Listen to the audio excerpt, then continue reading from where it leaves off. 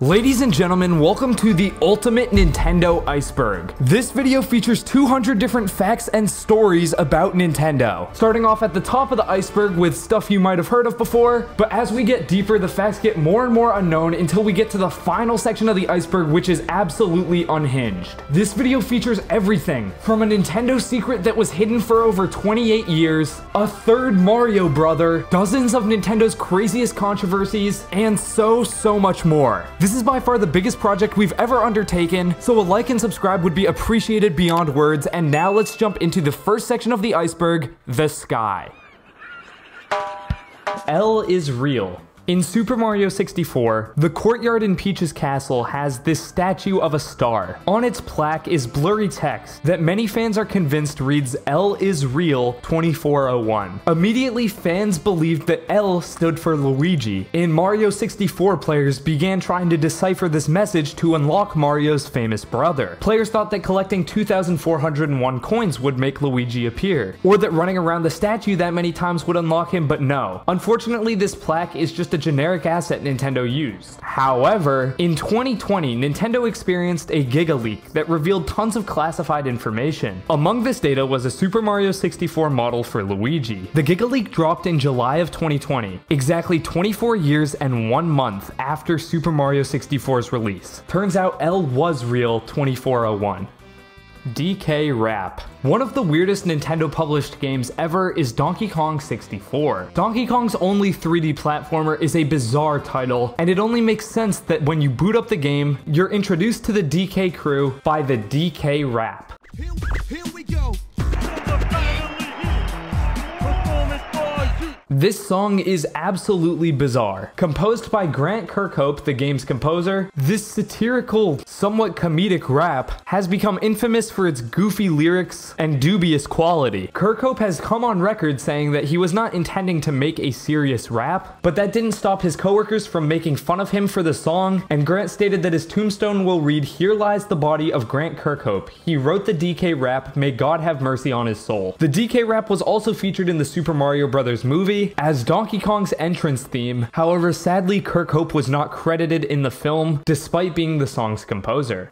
My Body is Ready. It's E3 2007, and the DS and Wii systems are in full swing, selling incredibly. Nintendo announces release dates for Super Mario Galaxy and Super Smash Bros. Brawl. They announce Mario Kart Wii with the Wii Wheel, but showing off a new Smash Bros, 3D Mario, or Mario Kart isn't that big of a deal, as Nintendo knows people will buy those games anyway. A demo is much more important for a super experimental title, something like Wii Fit. When demoing Wii Fit for the first time ever in E3 2007, Nintendo goes to show off the body check feature. Calling onto the stage current president of Nintendo of America, Reggie Fils-Aimé, he delivers this now iconic line. My body is ready.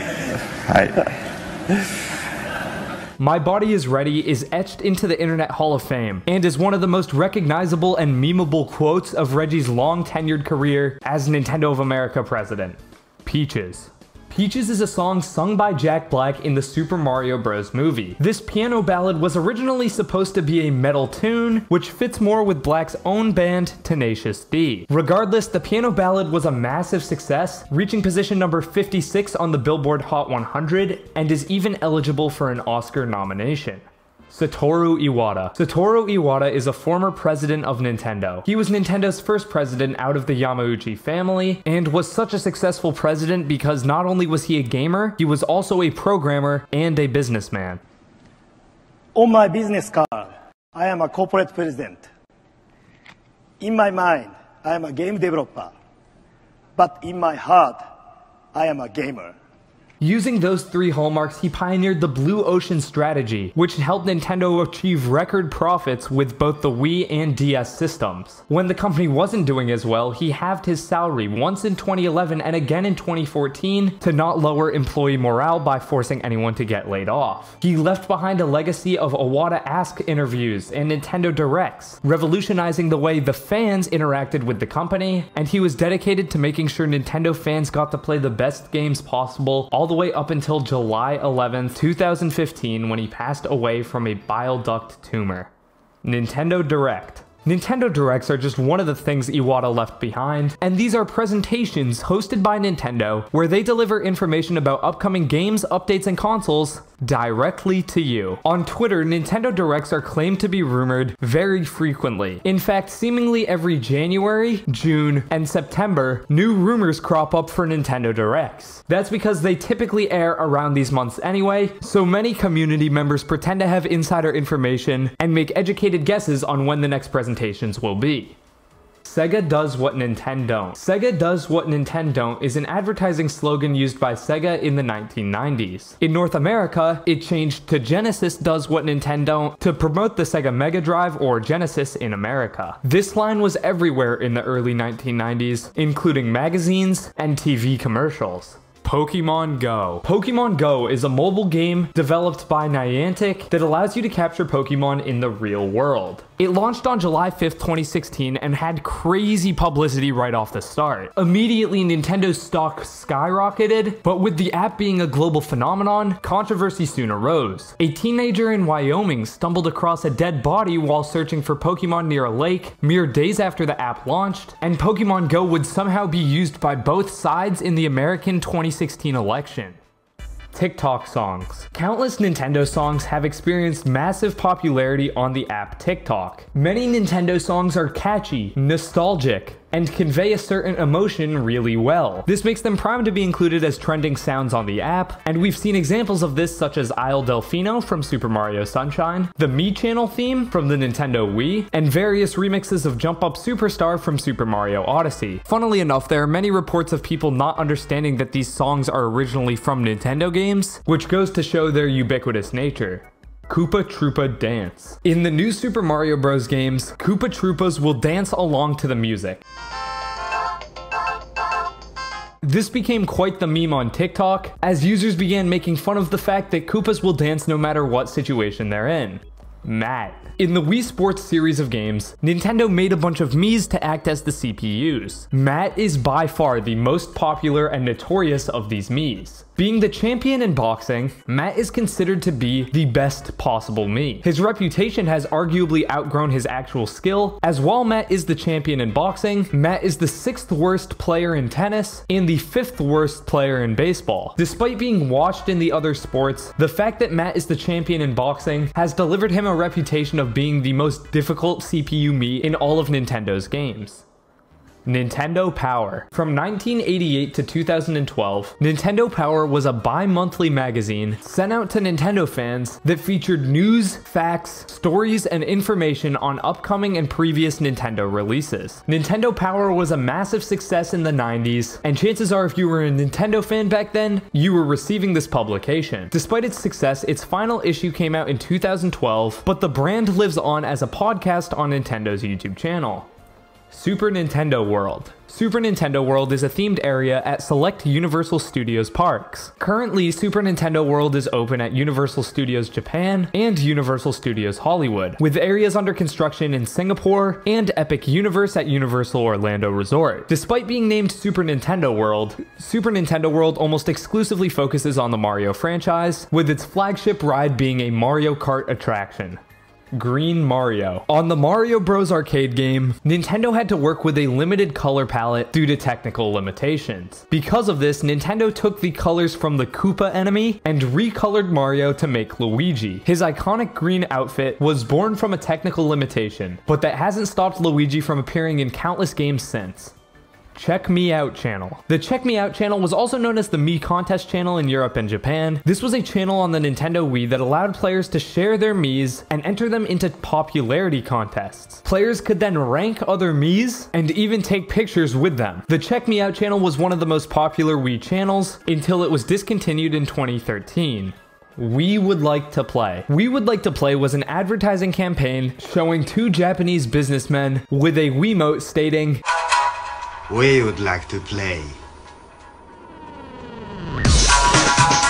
These commercials were directed by Stephen Goggin, who's an Academy Award-winning director. Despite being slightly off-putting, these commercials were a massive success and no doubt sold countless Wii units. Joy-Con drift. The Joy-Con controllers for the Nintendo Switch system have a serious defect. Their analog sticks frequently drift or detect false inputs in one direction, even when not being touched. This can result in your camera slightly moving one direction, a character slowly walking into the distance, or miss inputs in a game such as Super Smash Bros. Nintendo has experienced multiple lawsuits because of this defect, and offers a free repair program where you can send in your controllers to be fixed, but there are multiple reports of quote-unquote fixed controllers regaining Joy-Con drift later on. Super Mario Bros. Movie casting. In January of 2018, Nintendo announced that a Super Mario Bros. Movie from Illumination Entertainment was under development. However, it took almost 4 years for us to finally learn who would be voicing these iconic characters. What followed was absolute madness, as on September 23rd, 2021, during a Nintendo Direct, the internet lost their collective minds as we learned about Chris Pratt, Anya Taylor-Joy, Charlie Day, Seth Rogen, Jack Black, and all the hilarity that would ensue from such a bizarre, out-of-left-field voice cast. Wiimotes crashing into TV. You know that little wrist strap at the bottom of the Wii remote? That is made so that this doesn't happen. When the Wii came out, it was a massive success, and a lot of people who had never touched video games before were picking up these consoles. Because of that, a lot of people seemingly didn't understand that you had to hold on to the controller as you were swinging it around playing Wii Sports. This resulted in thousands of TVs getting smashed through as Wii remotes were sent hurling at them at high velocity. There are countless Wii remote crashing into TV compilations on YouTube, and in March of 2008, Panasonic even made a reinforced range of LCD TVs with tougher glass to protect against airborne Nintendo Wiimotes flying off into the TVs. Pokemon cards. Pokemon cards have experienced a massive resurgence in collecting, sale price, and value thanks to many factors. Public figures such as Logan Paul have been pointed out as reasons driving up the price of these collectible pieces of paper. The most expensive of these cards being a PSA 10 Pikachu Illustrator, supposedly paid for by Logan Paul at a valuation of $5.275 million.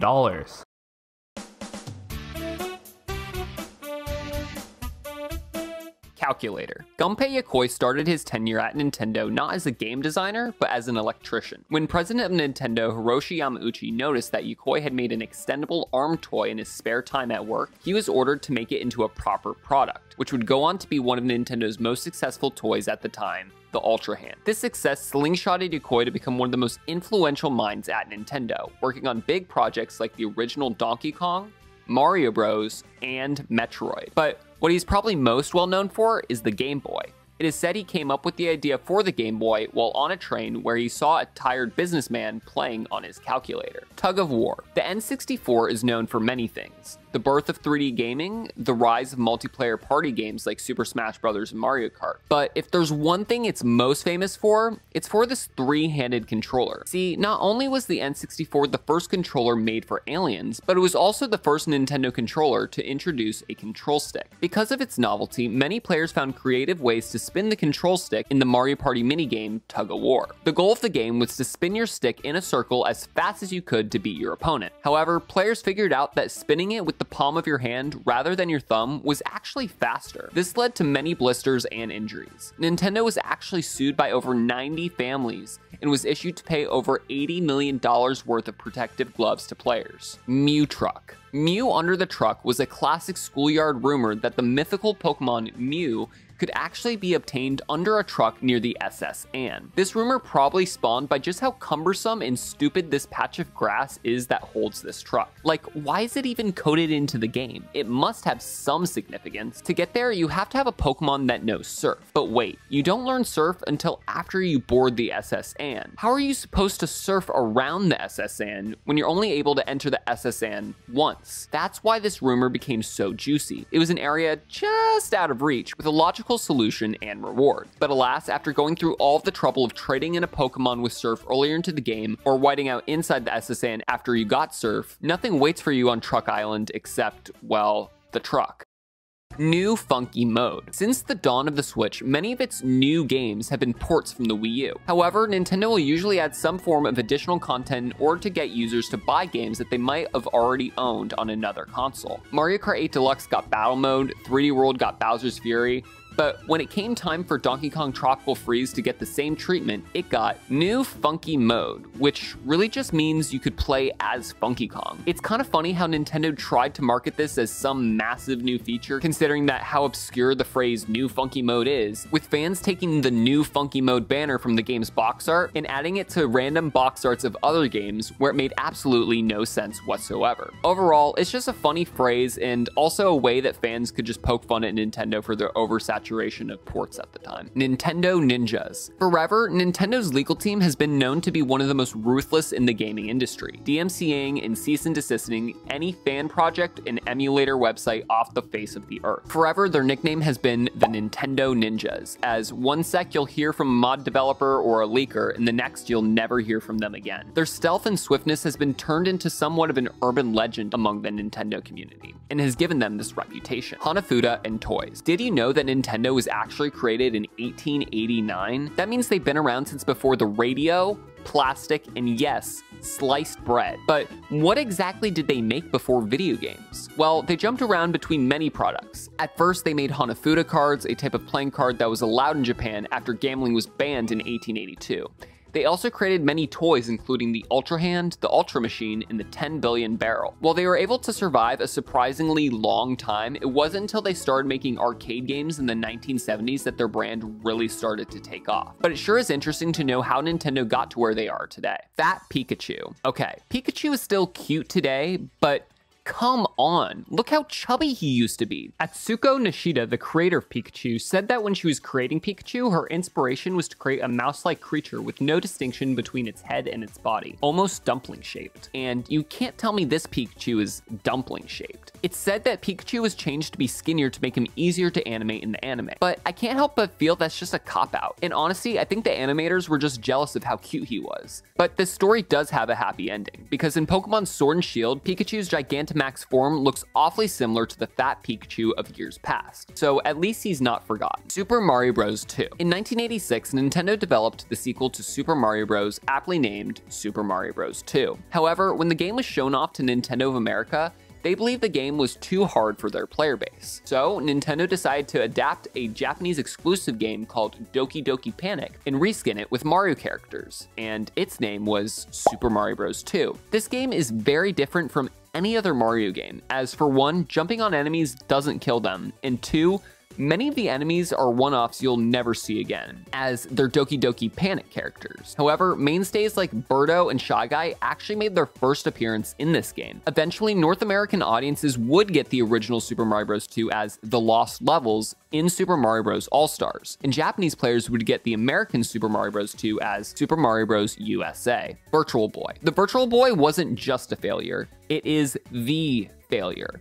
It's the only Nintendo console not to break 1 million sales. For many of you, you might not even remember that this thing exists because so little people owned one, and so few games were ever made for it, that it's honestly easier just pretending like it doesn't. Its awkward tabletop headset, headache-inducing red graphics, controller with 2 D-pads for particularly no reason, this just shows how sad this console truly was. Nintendo would eventually go back to 3D tech in the form of the 3DS and Labo VR, but none would be as humiliating as Nintendo's Virtual Boy. Nintendo Switch has games. Shocking, right? Part of the promotion for the Nintendo Switch at the Game Awards in 2019 included a trailer with the tagline, Nintendo Switch has games. The stupidity of such a tagline for a company that makes one product that does one thing was enough to set the world ablaze, with memes making a mockery of this trailer and going absolutely bananas reacting to the fact that the Switch has games. Totaka's song. Koizumi Totaka is a composer who's worked on songs for many Nintendo games throughout the years, starting with games like Mario Paint. In many of his games, you can find a sample melody that has become to be known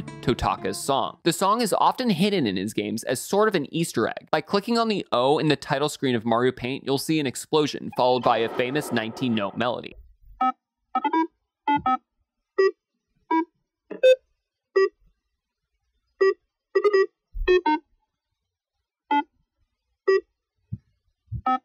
Some of the ways the song has appeared in games can be pretty creative. For instance, in Mario Kart 8, the Yoshis in Yoshi Valley can be heard humming the tune if you drive close enough to them.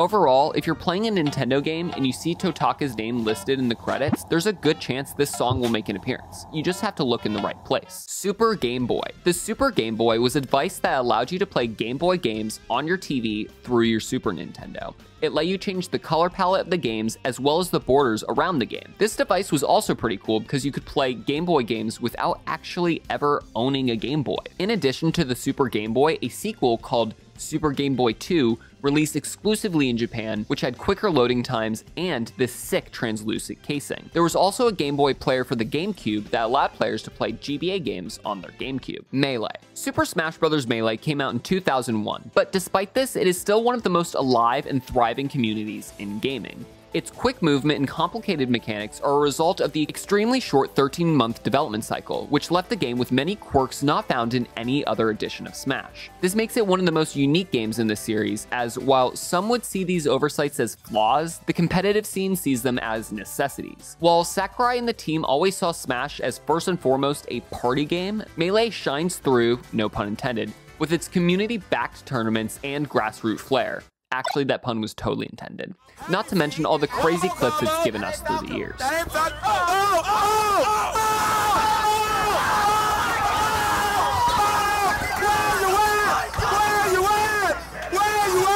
Miiverse. Miiverse was Nintendo's version of a social media platform. It was active from 2012 to 2017 and was used on both the Wii U and 3DS. Miiverse stood out with its unique hand-drawn posting features. It worked with many games in interesting ways, such as Super Mario 3D World with its stamps, Mario Maker's hint posts, and Super Smash Bros. For the Wii U's Miiverse stage. Moderation wasn't the best, but it was still a good time and made that generation of Nintendo consoles feel very community-driven and inviting. While Miiverse wasn't brought to the Switch, many games like Mario Maker 2 and Splatoon 2 and 3 have features reminiscent of this old platform, which is nice to see. Nintendo World Championships. In 1990, Nintendo held a video game championship circuit touring around North America as a way to celebrate Nintendo's 100th anniversary. In the event, competitors competed on a special NES cartridge in a series of mini-games based on Super Mario Bros., Rad Racer, and Tetris. While many of those cartridges were the normal gray color, 26 of them were made using the Legend of Zelda gold casing. Both the gray and gold cartridges have been known to go for exorbitant amounts of money and are some of the rarest Nintendo games in existence. Nintendo brought the championships back 2 more times, once in 2015 to commemorate its 25th anniversary and once more in 2017. March 31st, 2021, Super Mario 3D All-Stars was announced during the Super Mario 35th Anniversary Direct and went on to be released on September 18th, 2020. Alongside this announcement, it was revealed that the game would have a limited release and stop being sold on March 31st, 2021. Why? Well, it's rumored that this was a marketing tactic to create artificial scarcity, and it worked. I know so many people who bought the game both digitally and physically in fear of not being able to own the game in the future. I guess it's reasonable to attribute this limited run to the timely release during the anniversary, but in my opinion, this move was more shady and extremely anti-consumer. But you know, at least you can still play the game, unlike Super Mario Bros. 35. That game literally is unplayable now. Mother 3. Mother 3, as you can expect, is the third entry in the Mother series. However, it was never actually released outside of Japan. See, the Mother series has always had a bit of a weird relationship with international releases. The original Mother never made it to the NES, and was only ever localized in 2015 under the moniker Earthbound Beginnings on the Wii U Virtual Console. Mother 2 was ported to the SNES as Earthbound. And then there's Mother 3. Mother 3 was a GBA title and was just never localized for an international audience. There's no real reason or rhyme to this, but Nintendo just doesn't seem to want to give it to us. It's become somewhat of a meme among Nintendo fans, with even Nintendo poking fun at it in their 2014 E3 presentation. Come on, Reggie, give us Mother 3! How about this instead?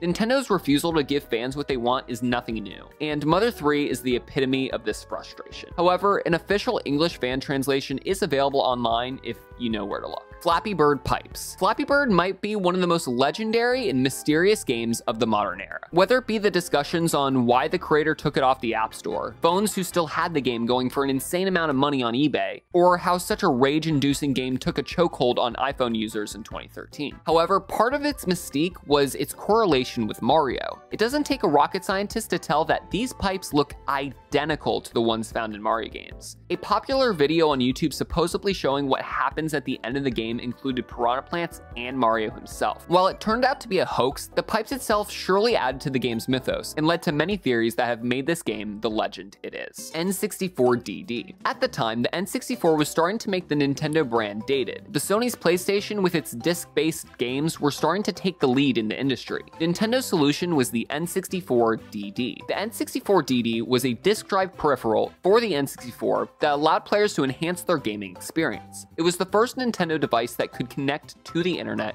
and allowed for rewritable storage on disk of games. However, development for the announced games slowly either got cancelled or pushed to cartridges. The N64DD was also quietly released with little promotion in Japan, and was soon forgotten about. Only 10 games were ever made for it, and just about 15,000 units were ever sold, making it one of the biggest commercial failures in Nintendo's history. Skyward Sword E3 demo.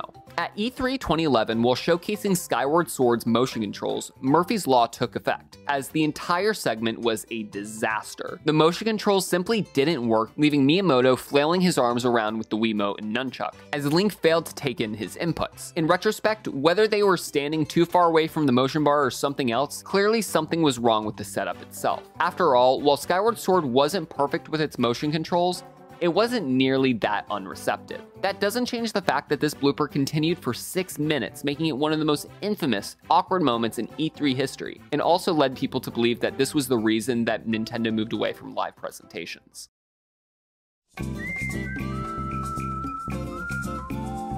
Siva Gunner. In 2008, a YouTube channel, Silva Gunner, started posting songs from video games to their channel so that others could listen to them. And sadly, this channel ended up being terminated due to copyright. To pay homage to the original channel, another channel called Gilvasunner was created, and it continued to upload video game music. But then, yet another channel popped up called Givasunner. The second I in the name was capitalized, as the channel is supposed to give the illusion that it is actually Gilvasunner. Instead of legitimate songs from video games, the channel uploaded parodies of the songs by combining them with memes and pop culture references in order to create what they refer to as high-quality rips. For instance, if you wanted to listen to the athletic theme from Super Mario World, you'd expect to hear this.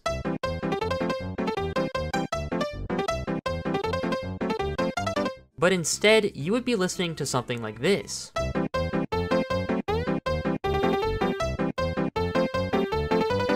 This channel also ended up being terminated because it was deemed misleading. However, another channel was later created with the same premise called Siva Gunner, and we've come full circle. The Siva Gunner channel is still incredibly active today, and while the songs can be easily brushed off as memes, many of them are actually pretty good rips and are definitely worth a listen. Super Mario 128. Super Mario 128 was a tech demo shown off during the Space World event in 2000 in anticipation of the upcoming release of Nintendo's next console, the GameCube. The demo showcased the GameCube's power through how up to 128 Marios could be displayed on screen as they interacted with a large, constantly changing landscape. The game ultimately never released as it was merely a tech demo, but elements from the game made their way into future titles such as Pikmin and Super Mario Galaxy. Today, people will jokingly reference the game as though it's an upcoming sequel to Super Mario 64 due to its namesake, but the game is realistically never making an official release. Missing No. In the 1998 North American and European versions of Pokemon Red and Blue, a glitched Pokemon was discovered called Missing No. Missing No could be encountered by doing a series of convoluted tasks that would trick the game into triggering an encounter with a Pokemon with an invalid identifier, therefore encountering Missing No. Missing No could be captured and even had a hybrid bird/normal typing, which is weird because bird types don't exist. While the thought alone of a mysterious glitched Pokemon is cool in and of itself, it was also used to cause a duplication glitch in which the 6th item in your inventory would increase all the way up to 128. It was discovered in the May 1999 Nintendo Power magazine, and has since become one of, if not the most fascinating glitches in gaming history. Nintendo fat-shamed people on Wii Fit. During the Wii era, some of Nintendo's games were certainly unconventional, and Wii Fit was no exception. It was an early attempt at combining both gaming and fitness, and because of that, some of the decisions behind the game may seem questionable looking back. One of the game's features allowed users to weigh themselves, and based on the user's height and weight, it would display their BMI. Depending on their BMI range, the game would play a different jingle. The default jingle sounded like this,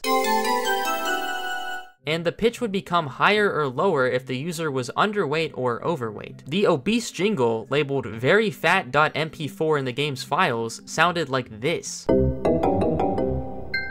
Having the sound play paired with the user's Mii turning into the Stay Puft Marshmallow Man, yeah, it's pretty funny in retrospect. To be fair, the game is centered around fitness, and I don't think Nintendo's genuine intent was to shame users. Rather, the goal was simply to translate a fitness routine into a game, using sound effects as you would expect to see in any other game. The fact that Nintendo's President of America willingly demoed this portion of the game in front of an audience kind of exemplifies this. Backwards long jump. Super Mario 64 has one of the most iconic and most broken exploits in any video game. Because the game has no backwards speed limit when performing a long jump, players can break the game through spamming backwards long jumps, allowing them to glitch through walls and reach areas that they aren't supposed to. Using this exploit, speedrunners have been able to beat the game way faster than intended, with some runs collecting 0 stars. Nintendo is definitely aware of this glitch, because they cut it from a Japanese re-release of the game in 1997, and this is the version that was used in Super Mario 3D All-Stars, so sadly, the game isn't much use to speedrunners. Satoru Iwata Bananas. During Nintendo's E3 showcase in 2012, Iwata made a cameo in a pre-recorded clip where he is mysteriously holding a bunch of bananas. The oddest thing about this is that nobody really knows why he did this, as it wasn't really relevant to anything Nintendo announced during the event. Some people speculate that he was hinting at Donkey Kong Country Tropical Freeze, but that game wasn't even revealed until the next year. Ultimately, it's just bizarre and something we'll probably never fully understand. Game Boy Video. In 2004, the Game Boy Advance video series launched, and it was a line of Game Boy cartridges that allowed you to watch films or episodes of TV shows on your GBA. The only movies that ever released for the platform were Shrek, Shrek 2, and Shark Tale, which is definitely a small selection. As for the shows, they were essentially just demos of TV series for kids, like Pokemon or The Fairly OddParents. A cartridge would typically contain only a few episodes of a show and would retail for $20,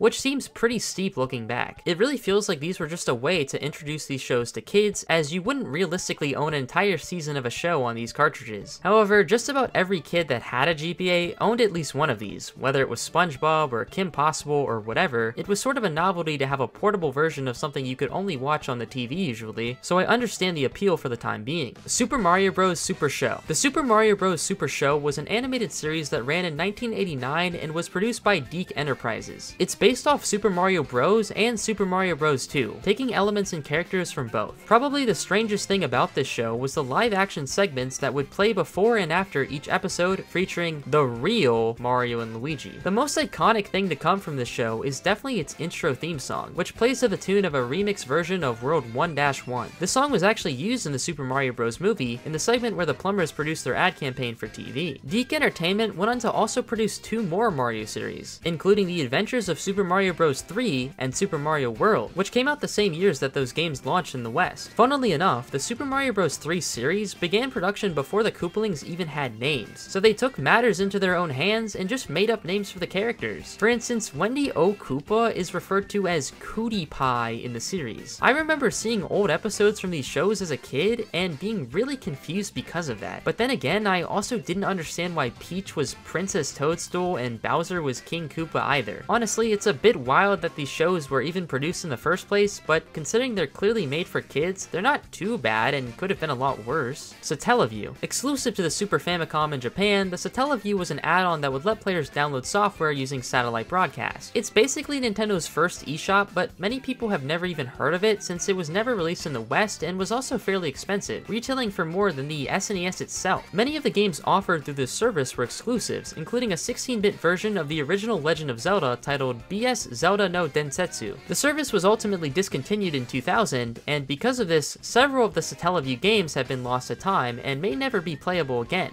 Year of Luigi. Since its launch, the Wii U was a massive failure and had continued to underperform. So in 2013, Nintendo came up with a campaign that would fix all of their problems, the Year of Luigi. Nintendo decided to honor the 30th anniversary of Luigi's first appearance in the Mario Bros. Arcade game. Thus, the Luigi games began to pour in. Luigi U, Luigi Mansion, Dr. Luigi, Mario and Luigi. It truly was the Year of Luigi. It also was a year where Nintendo lost $457 million, and because of that, we're probably never getting a year of Luigi again. Now, was Luigi actually the culprit? Was his year genuinely the cause of the $500 million loss? I mean, it probably didn't help, but realistically, it was simply due to the Wii U and its horrible marketing. However, the idea that Luigi caused all of Nintendo's financial troubles that year has continued to spread throughout the internet, mostly as a running joke. CDI games. Nintendo had once intended to make a CD-ROM add-on for the SNES, and they originally planned to partner with Sony and ended up deciding to partner with Philips instead. After Sega ended up releasing a similar product that failed miserably, Nintendo went it out. In order to break their agreement with Philips, Nintendo allowed them to create their own licensed Nintendo games using their characters. So on their own console, the Philips CDI, they ended up making games like Hotel Mario and the Zelda trilogy. Were these games any good? No, they're renowned for being absolutely terrible. Nintendo probably didn't regret pulling out of the agreement because of this. When it comes to Sony though, they decided to make their own console in response, the PlayStation, which ended up being pretty devastating to Nintendo in the long run. The L on Luigi's hat is backwards. This is the box art to Mario Kart Double Dash for the Nintendo GameCube, and if you have a keen eye, you may notice that Nintendo made a bit of an oopsie. The L on Luigi's hat is backwards. Some people speculate that this is some sort of obscure reference to mirror mode, but realistically, somebody flipped this render when making the box art to make it fit better and didn't notice the error. I mean, the L is barely even visible with Luigi tilting his head so far to the right. This is one of those Nintendo facts that most people are unfamiliar with, but for those in the Nintendo community, it's become a randomly commonly known fact. Just the phrase the L on Luigi's hat is backwards is basically an if you know type of thing. Minus World. There are many glitches in the original Super Mario Bros, but one of the most infamous is Minus World. Minus World is a glitched level that is identical to World 7-2, but it is impossible to beat as the warp pipe at the end of the level takes you back to the beginning rather than the flagpole. It's called Minus World because it is written out as blank-1, but in reality it's actually 36-1. Since the game can't display the number 36, it just leaves it blank, giving the name of the level -1. The reason this happens is because when you enter the warp pipe to the Minus World, the game is actually loading the warp zone from 4-2, in which there is only one pipe that led you to World 5. Since there was only one pipe in that warp zone, the pipes on the left and right lead you to the Minus World. In reality, there are many glitchy Minus World levels in the game, but because of how accessible this level is, it became the legend it is today. Pika Blue. In the late 90s, Pokemon Red and Blue were the talk of the town, yet if you were a kid who had successfully caught all 151 Kanto Pokemon, you probably were left wanting more. Before the release of Pokemon Gold and Silver though, fans got a taste of what new Pokemon could look like as promotional material slowly continued to drizzle out. In the 1998 short Pikachu's Vacation, a few brand new Pokemon were featured, including Meryl, who was not given a name at the time. Fans could only speculate what this new Pokemon could be, and because of its mouse-like features, many believed that it was related to Pikachu, whether it was a new evolution or something else. Thus, it was given the nickname Pika Blue, basically a blue version of Pikachu. In the end, it turned out to just be Meryl, its own water-type Pokemon. However, it really just goes to show what a different era it was back then. Because the internet was still in its early days, speculation could run rampant, as information was not always so readily available at the time. Fat DS. Okay, I want you to do something really quick. Close your eyes and picture the Nintendo DS. Alright, now did it look like this, or something more like this? The Fat DS is the nickname for the first DS that Nintendo ever released. However, it's weirdly become one of the most forgettable models despite being the default version of the DS. Something about the way the system looks, it's just clunky and a bit overwhelming. When the DS Lite came out, it was smoother, sleeker, and just more aesthetically pleasing overall. And after it was released, it was almost as if nobody used the original DS anymore. Despite playing the same games, it felt like if you ever just saw someone playing the DS in public, it was almost always a DS Lite or DSi. Maybe Fat DS users were shamed out of existence, but I'm interested in hearing what you guys think about this. Also, comment down below if you thought of the original DS or a later variant in my little experiment earlier. Wii Sports Club. Wii Sports Club is easily the most forgettable game in the Nintendo Sports series. Nintendo had originally shown off elements of the game all the way back in 2011 when they showed off the Wii U at E3. It demonstrated how the Wiimote could interact with the gamepad to make the gameplay feel more immersive. However, the game didn't release until almost a year after the Wii U did. The strangest thing about this game is how Nintendo released it. They made each individual sports title available on the eShop and released them months apart. Nintendo took one of the things that made the Wii so popular, a game that perfectly showcased the features of the console that was also included with it, and turned it into something that was tedious to even purchase. It's just yet another weird marketing decision that makes it easy to understand why the Wii U flopped as hard as it did. The Wizard. The Wizard Started as a film that released in 1989, which follows the life of a kid who enters a large video game tournament. It's best known for its partnership with Nintendo, which led to the film featuring references to Nintendo products such as the NES Power Glove. At the tournament, the big game that the kids compete in ends up being Super Mario Bros. 3. Not only was this game not even released at the time, but this was the first time the West was even exposed to it. The movie was largely written off as a cash grab, basically just another way to promote Nintendo's games. But nowadays, the inclusion of Nintendo games is just about all the film is known for. Amiibo shortages. As Toys to Life was becoming a popular feature in gaming, Nintendo took their own swing at the idea by introducing Amiibo. The cool thing about Amiibo is that one toy would have functionality across several different games, making them more valuable. However, the toy's value mainly came from collectors who proudly displayed their collection of toys on their shelves, never actually using them in the games. Because of this, Nintendo underestimated the demand for Amiibo at launch, and figures like Wii Fit Trainer and Marth were almost impossible to find from the start, as these are characters that you wouldn't typically expect to get their own figurines. I got to experience the Amiibo craze firsthand. As a kid, I had my dad take me to the store to pick up Splatoon at launch, and on that very same day, a new wave of Amiibo was also releasing. So we were met with several men eagerly awaiting to purchase the new line of toys. Within minutes, almost all the Amiibo were gone. There's many theories that Nintendo intentionally understocked Amiibo in order to drive up hype around them. To be fair, I think that Nintendo probably didn't anticipate that there would be a high demand for characters like Robin or Shulk, but I understand why people believe this, especially because Nintendo started to release store-exclusive Amiibo like the infamous Golden Mario. Muppet E3. Since 2013, all of Nintendo's E3 presentations have been hosted via Nintendo Directs instead of a traditional format. In the early years, Nintendo's E3 Directs were certainly creative. In 2015, Nintendo had the Jim Henson Company, the organization behind the Muppets, make puppet versions of some of their representatives, including Reggie, Miyamoto, and Iwata. It was just an eccentric inclusion to make Nintendo's presentation stand out from the rest, and it was also used as a bit to promote the upcoming Star Fox Zero, as the puppets later began to turn into characters from the Star Fox series. Many people speculate that this was also used as a way to allow Iwata to be part of the Direct, as he was ill at the time and passed away just a month later. These segments definitely spiced up the presentation, and you can tell they had a lot of fun with them. There's a scene where the group spots a superstar and abruptly begins to dance, and there's another one that just features the puppet version of Iwata holding a bunch of bananas and staring into the camera, a niche reference to E3 2011.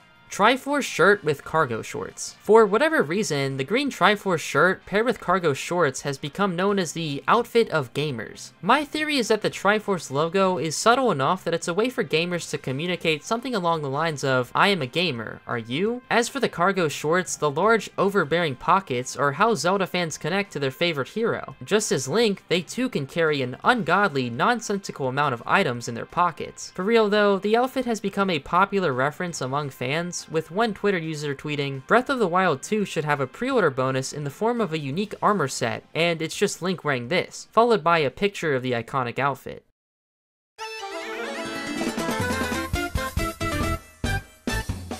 Nintendo Switch parental controls. On January 13th of 2017, a trailer was uploaded to Nintendo's YouTube channel showing off the features for Nintendo Switch parental controls. Despite the relatively boring subject matter, the trailer became an instant meme thanks to its vibrant animations of Bowser Jr., and while the original upload has almost 50 million views on YouTube, there are countless examples of the video being remixed or memed into YTPs or YouTube poops that have also amassed countless views.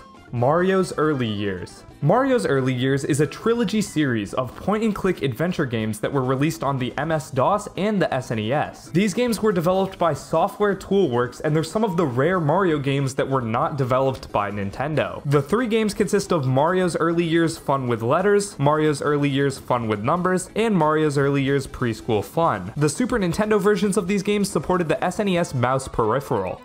Wii Vitality Sensor. The Wii Vitality Sensor was a cancelled peripheral for the Wii that would plug into your Wiimote where the nunchuck goes and measure your heart rate. Yeah, this thing was pretty weird. Revealed at E3 2009 by Satoru Iwata, there was never any software shown off that would utilize the device. Iwata claimed they'd show off games for the accessory at E3 2010, but that fell through and the device was confirmed to be cancelled in 2013. Obviously, certain games like Wii Fit would have used this, but would they have been able to shove a Vitality Sensor into any other type of game? Comment down below any ideas if you have. Maybe like a Mario Party minigame or something? I don't know. Nintendo PlayStation. Now known as arguably Nintendo's biggest rival, Sony's PlayStation was originally the Nintendo PlayStation. It was a prototype hybrid console that could play both SNES games and Sony's new CD-based Super Disc format. Apparently in June 1991, Sony went to CES to announce their partnership with Nintendo, but then when Nintendo had their press conference the next day and were asked about the Super Disc add-on, they said it was being developed by Philips, not Sony. That's because Sony wanted to control licensing for CD versions of the games, which Nintendo didn't like at all. After this dispute, Sony decided to take the technology and just make their own console, the PlayStation. As we mentioned before in the section about the Philips CDI, that's what Nintendo's partnership with Philips ended up turning into. However, one Nintendo PlayStation does exist and was auctioned off in 2020 for $300,000. Kirby Hates America. Look at the Japanese box art for Kirby's Air Ride. Now look at the American box art. Notice any differences? Now look at the Japanese box art for Kirby's Return to Dreamland, and now look at the American. Kirby is almost always happy in Japanese box art, but turned to be angry in American. Kirby's Squeak Squad is literally the exact same art, it only changes the eyebrows. Now this can be chalked up to one of two reasons. Either it's a bizarre marketing decision based on some potentially true belief that American consumers are more likely to buy video games with angry protagonists, or Kirby just hates America. Universal City Studios Incorporated versus Nintendo Co. Limited. Despite Universal and Nintendo later partnering up to make the 2023 Super Mario Bros. Movie, in 1983 Universal sued Nintendo, alleging that Donkey Kong was a trademark infringement of King Kong. Funnily enough, 8 years earlier, Universal was getting countersued by RKO General over who had the rights to King Kong, but Universal argued that it was public domain and they won. So then when Universal sued Nintendo, Nintendo just argued that Universal had already proven that King Kong was public domain, and Nintendo won. Despite the odd fact that Nintendo used their own prosecutor as precedent, this was actually huge. If Nintendo had lost this, they would have been screwed over, as Donkey Kong was by far their biggest success story. Not only did this case save Nintendo as a company, but it established them as a major player in the entertainment industry, and arguably gave the company confidence that it could compete against the giants of American media. Leave luck to heaven. The phrase Nintendo is thought to translate to leave luck to heaven, but there's been some disputing if that's actually true, considering how kanji characters can often have different interpretations. The book The History of Nintendo points out that Hiroshi Yamauchi, the great-grandson of the company's founder, admitted that not even he knew what the true meaning of the company's name was. Super Mario's Wacky Worlds. Super Mario World is one of the most popular Mario games ever, and it almost had a direct sequel that wasn't Yoshi's Island. Super Mario's Wacky Worlds was a cancelled platformer for the CDI. Unlike the games we think of when we think of the CDI, this one actually could have been pretty good. The prototype was loved by Nintendo, and the developer Nova Logic was hoping to be acquired as a second-party developer after this game. Because of that, Nova Logic was supposedly making this as a traditional 2D Mario platformer. So if the Philips CDI had sold better and this game wasn't cancelled, 2D Mario platforming could have been changed forever. Slippy. Project Slippy is a Melee community project that gives the games many features that help competitive play, such as rollback netcode, automatically saved replays, and integrated matchmaking. Naturally, this makes the game far better for competitive players, and Slippy has widely been adopted by the comp Melee scene. However, Nintendo has obviously been against Melee, and is also against any type of modding. These two hatreds of Nintendo's combined in 2020 when they cancelled the Big House 10, which was a tournament set to use Slippy, given that it was peak pandemic and it was unfeasible to get all the players together in person. Using Slippy would have allowed for the tournament to happen and for it to be way safer, but Nintendo shut it down and lost even more of the Melee community's respect, if they had any left to lose. Beef with PETA. PETA has beefed with Nintendo a ton, making games such as New Super Chick Sisters, a spoof on New Super Mario Bros., Mario Kills Tanuki, an incredibly gruesome title, in which Mario skins actual Tanukis to wear their suit for fur, and Pokemon Black and Blue, Gotta Free 'Em All, where players free Pokemon from, quote, human enslavement. These are absolutely ridiculous, and Nintendo has struck down many other fan games, but has never filed for any sort of action against PETA. Joe Keery in Cringe Amiibo ad. Joe Keery is an actor most famous for playing Steve Harrington in the hit Netflix show Stranger Things. On October 23rd, 2014, Nintendo dropped this extremely cringeworthy commercial, which in my opinion epitomized everything that was wrong with the Wii U's marketing. Keery plays, I think, a friend of the older brother of the protagonist. While the entire commercial is very cringeworthy, Keery's character has a Donkey Kong amiibo, which instantly makes him my favorite.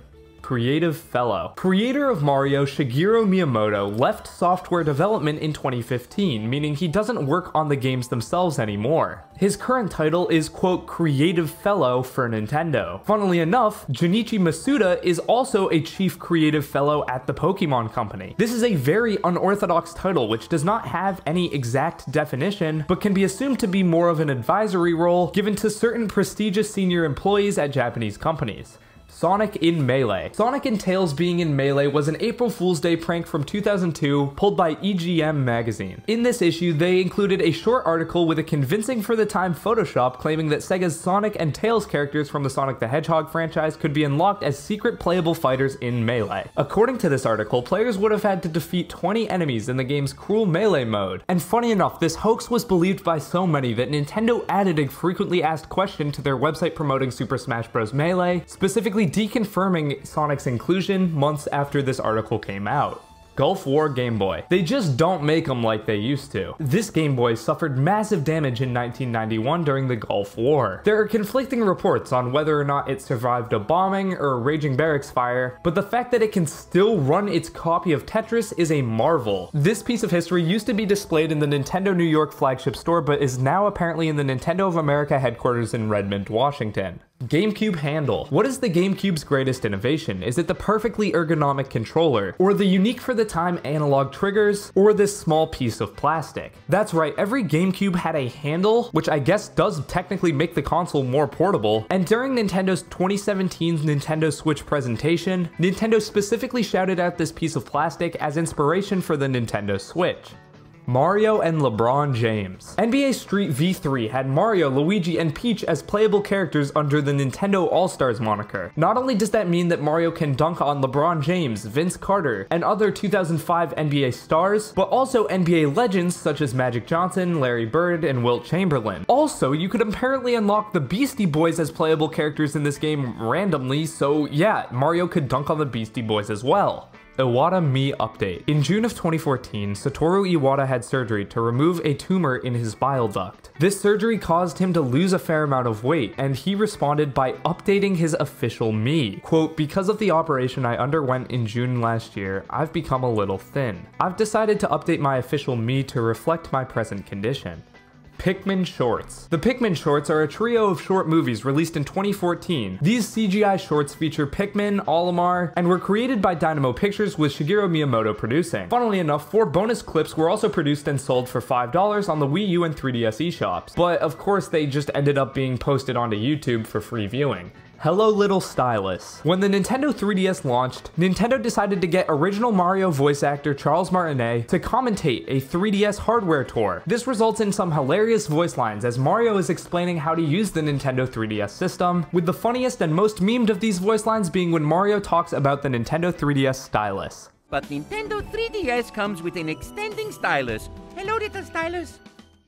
Double Yoshi Exploshi. It's no secret that Nintendo's marketing during the Wii U era was very odd. They were trying so hard to be cool, but it just ended off coming off as the how do you do fellow kids meme, and ended up not only alienating their older customers, but also many teenagers and kids. One of the peak examples of just odd Nintendo marketing that's kind of cringy and funny to look back on is this Yoshi's Woolly World ad.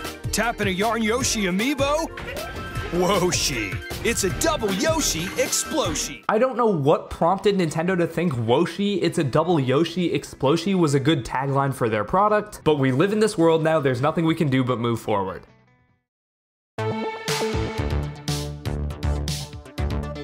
Sora 1. On April 1st, 2015, Nintendo announced the Super Smash Bros. Character Ballot, in which fans could vote in their favorite game characters to join the Smash roster. However, in June 2018, a data leak revealed that the winner had already been chosen as early as April 15th. Just 14 days after it was first announced. The winner was announced to be Bayonetta during the final Smash 4 Direct, but this turned out to be false, as Sora was actually revealed to be the winner by Sakurai in the final Smash Ultimate Direct. However, Iwata thought it would be best to hide the true results as to shield the companies from which they couldn't get the rights to these characters. Daisy's third eye. In Super Smash Bros. Melee, Daisy's trophy has a little secret hiding within. By rotating the camera behind her hair, you can see that she has an additional eye on the back of her head. Has Daisy transcended our level of wisdom and successfully opened up her third eye?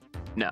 It's just a bug due to developer oversight. After all, Melee was only developed in 13 months, so a few glitches were bound to happen, and Nintendo ended up removing it from later versions of the game when the player's choice copies were released. Daisy's Third Eye still remains one of the most well-known glitches in gaming history nonetheless. Color TV game. This right here was Nintendo's first home video game console. It might not look like much, but that's because it isn't. See, first generation consoles didn't have interchangeable games like we do now.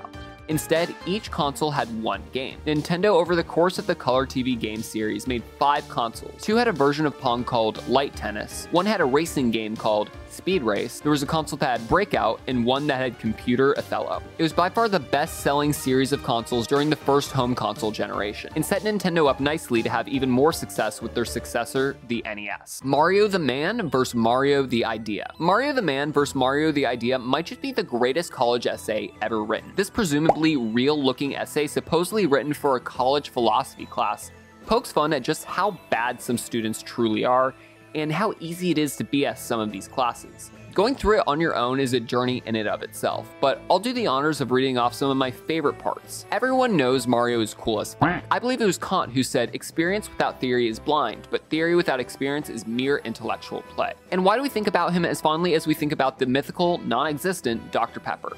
Perchance. Not to mention the teacher's hilarious critiques like, you can't just say perchance. Unfortunately, or fortunately, this essay isn't real and was actually written by comedian Phil Jameson. While it may not be real, it sure is one of the greatest intellectual pieces of media critique ever written and deserves to be examined by future generations. Or maybe it's just a meme. Seattle Mariners. At the tail end of 1991, the MLB team, the Seattle Mariners, announced to be looking for a new owner. When an investor approached Nintendo to see if they were interested, Minoru Arakawa, son-in-law of Nintendo owner Hiroshi Yamauchi, responded with the following: "My father-in-law says Seattle and the state of Washington have been very good to us. We have done extremely well here. We believe we owe something to the community. If you need $100 million to buy a baseball team, you've got $100 million." Sure enough, on July 1st, 1992, Nintendo contributed $75 million towards an investor group who purchased the Mariners, giving Nintendo a majority share of the club. Over the years, Nintendo published 4 baseball games starring Mariners star hitter Ken Griffey Jr., and released a special edition Seattle Mariners DS Lite, and released an app allowing DS users to order concessions to their seats from their DS. To this day, Nintendo still has a 10% minority share interest in the club. Love Tester. The Love Tester was a toy by Nintendo made before they made video games. It would give a number score of 1 to 100 on how much the 2 people holding the sensors loved each other. While that might be a bit weird, it has surprisingly made many cameos in future Nintendo titles like WarioWare Twisted, Pikmin 2, and Animal Crossing. Gunpei Yokoi,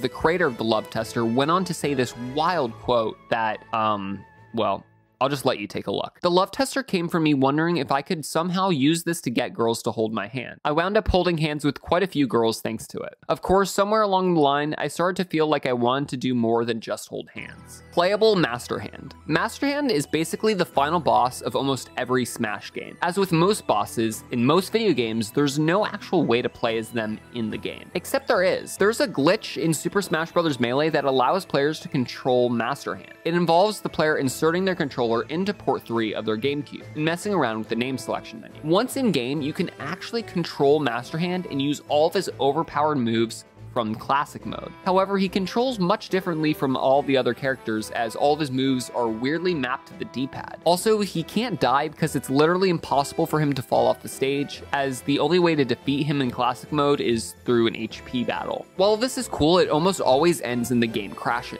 But years later, in Super Smash Bros. Ultimate, playable Master Hand once more became a reality in the World of Light campaign. To this day, this remains one of the coolest glitches in Nintendo's history, thanks once more to Melee's rushed development. July 11th, 2017. On September 3rd, 2017, a video by Fire3 Element showed that he had discovered an Easter egg on the Nintendo Switch system that would launch the NES game Golf. To do so, the user would have to set the date of their Switch to July 11th, 2017, and do the iconic Nintendo Switch hand gesture made famous by former Nintendo president Satoru Iwata. Once launched, the player could play a modified version of Golf that appeared to have included motion controls by the directions in the bottom corners. Unfortunately, this Easter egg was removed in the Switch's 4.0 update. However, once understanding the meaning behind this Easter egg, it actually makes good sense. See, the theory behind the Easter egg is that its inclusion in the Switch's code was seen as an omamori.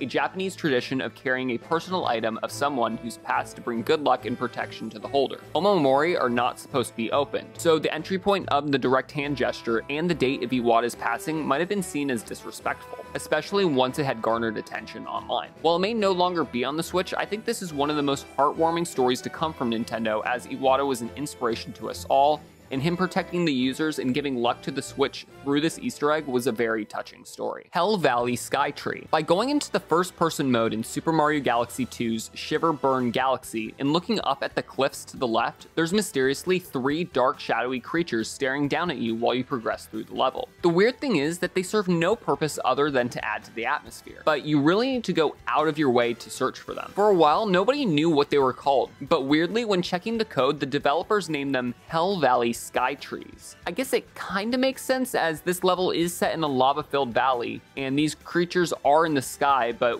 what does this have to do with trees? Also, by using a level editor, you can see that there's actually 4 of these creatures instead of 3, because one of them is hidden behind the cliff. While we thought that would be the end of it, there actually might have been a reference to them in the WarioWare minigame Weird Windmill. Upon completing the level, a creature that looks extremely similar to the Hell Valley Sky Trees appears. It's not confirmed to be the same, but the resemblance is uncanny. Mario is communist. We can all admit that MatPat has had some rather interesting videos over the years, but one that people love to poke fun at is Mario is communist. In this video, MatPat gives some of the most lackluster arguments, like saying Mario's mustache was chosen because its resemblance to Stalin, his hat is in a similar shape to the Soviet military's hats, and his signature color is red. Why red? Well, because he's communist, of course. One interesting comparison that he makes that I guess has some sort of ground to stand on is his argument that Wario is designed to be the anti-Mario, a fat, money-hungry capitalist stereotype. But this video just gets stupider and stupider as it goes on, pulling at straws like saying he's a working-class plumber or that his signature weapon is a hammer. My favorite point by far is that when Mario rips down the Bowser flag and replaces it with his flag,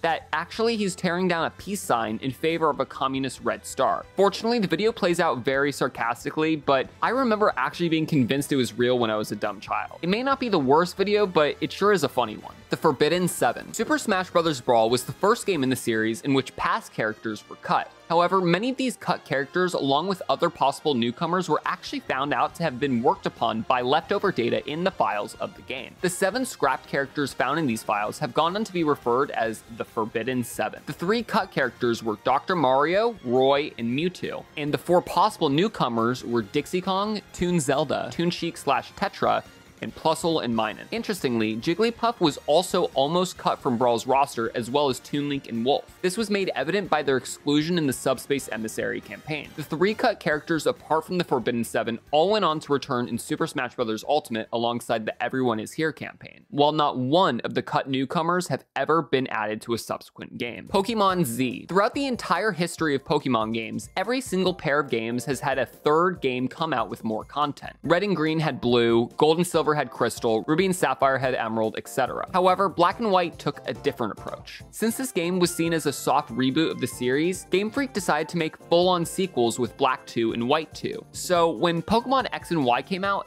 everyone and their mother expected to either see X2 and Y2, or more likely, Pokemon Z. It made perfect sense. There was never not a third game to accompany a pair of new games, and there was even a legendary Pokemon named Zygarde that surely would have been perfect for the front cover. Not to mention, the anime was literally called Pokemon XYZ. With Sword and Shield and Scarlet and Violet's new approach to DLC, it seems the days of the third definitive games are sadly behind us. Mario Battle Royale. In 2019, YouTuber Inferno Plus created a fan-made version of the original Super Mario Bros. Called Mario Royale. The game allowed you and 74 other Marios to compete to be the last one standing, but it was sadly taken down by Nintendo for infringing on their intellectual property. Now, if this premise sounds familiar, that's because it is. Nintendo not 1 year later released a game called Super Mario Bros. 35 to commemorate the 35th anniversary of Mario. In it, you and 34 other Marios competed to be the last one standing, until the game was taken down again by Nintendo. Not for infringing on their own IP, no, because they made it a limited time release that lasted all of 6 past months. So great, now no one gets to play Mario Battle Royale. Lateral thinking with withered technology. This convoluted phrase has been Nintendo's model for creating new products going back decades. It was first brainstormed by Gunpei Yokoi and basically outlines finding new, innovative ways to excite audiences with old, cheap technology that could easily be mass-produced. Early smart decisions made using this thought process include the lack of color on the Game Boy to increase battery life, and the use of abundant, simple calculator tech to make Game & Watches. The philosophy has been the cornerstone of Nintendo's innovations basically since, with their generation-old consoles being prime examples. The greatest use of lateral thinking with withered technology by far is the Nintendo Wii. The internals of a Wii are basically identical to a GameCube. However, by pivoting and striving for creativity over power, Nintendo created a cultural phenomenon. While Sony and Microsoft fight for the same market, Nintendo's philosophy keeps them relevant even when their competitors are succeeding. And that's really impressive. Twitch Plays Pokemon. Twitch Plays Pokemon was an experiment in which a Twitch stream went live with Pokemon Red, and everyone in chat could input button presses using commands. The game was beaten in just 16 days and had a total of over 1.1 million participants. The game was made famous for sparking many funny memes and lore throughout the playthrough. Some iconic moments include the infamous ledge, Bloody Sunday in which 12 Pokemon were accidentally released, and of course, Lord Helix. There was even a controversy when the streamer changed the rules to democracy, where players voted on the next move rather than just spamming it. Twitch Plays Pokemon wasn't just popular because of the rather unique concept, but because of the community it formed and the I was there feel the event had. Blarg Super Mario 64. Blargs are dinosaur-like enemies common in lava levels throughout the Super Mario series. However, they've never actually made an appearance in a 3D Mario title. That is, except for Super Mario 64. While they can't naturally spawn, they can be hacked into specific levels that have lava, like Lethal Lava Land and Bowser in the Fire Sea. They are fully modeled and cause damage, and even have programmed behavior to move towards Mario and sink under lava. One thing that they don't have, however, is a proper texture, as it seems that they did not move past the beta stage of development. You are Mr. Gay. Take a look at Super Mario Galaxy's box art. Now, while looking at it, look at the letters and pick out which ones have this little lens flare sparkle to them. Do you see anything fishy? That's because this logo holds a secret message. You are Mr. Gay. Now, obviously, Nintendo never intended this to be the case, but the fact that they could have chosen any arrangement of letters to have this sparkle and this is what they chose is just hilarious. Some say a marketing employee hid this message in there as a joke, but I'm pretty sure this is just a funny coincidence. But because of this rumor, many people have checked the sparkled letters on Super Mario Galaxy 2, and lo and behold, it spells nothing at first glance. But when you reverse the letters actually spell, yeah, I am, are you? Clearly responding to the first box art's message. If this isn't evidence that this isn't just a coincidence, I don't know what is. Pro Controller hidden message. Thanks to all game fans is a secret hidden message in all Switch Pro Controllers. By tilting the right control stick down and shining a bright light in between the stick and the cover, you can see through the dark translucent plastic the message, thanks to all game fans, clearly written on the inside of the controller. Little things like this just make my day, and the fact that Nintendo goes above and beyond to hide these little things in their products just makes me so happy. Super Mario Spikers. Super Mario Spikers is a canceled Mario sports title somewhat focusing on volleyball. I say somewhat because this canceled game actually drew a lot of inspiration from WWE. There's even a small demo online that shows just how much it took, including Yoshi performing a pile driver on another Yoshi. Unfortunately, Nintendo found these animations to be too violent and turned down Next Level Games' idea. What's funny about all of this is that 4 years later, Next Level Games' next game they would release was the Punch-Out reboot on the Wii, a game way more violent than Mario Volleyball. ESRB leak. The ESRB leak is by far the most accurate and large leak to ever happen in the history of Super Smash Bros. 1 month before the first version of the game came out, a 4chan user posted an image with every previous character and supposed newcomer. Then a bit later, another user marked up the image with X's crossing out exactly all the past fighters that won't be returning and a question mark accurately predicting that Mewtwo was going to be in the game, but as DLC. Over the next few days, even more images and videos were posted online showing images of the fighter select screen, results screen, and even a bit of gameplay. This leak was largely mocked at the time for just how bad the photoshopping job was done on Shulk's model, as it looked extremely similar to Little Max. But in reality, it was all real. Down to the smallest details like Mewtwo being DLC, everything about this leak went on to be real.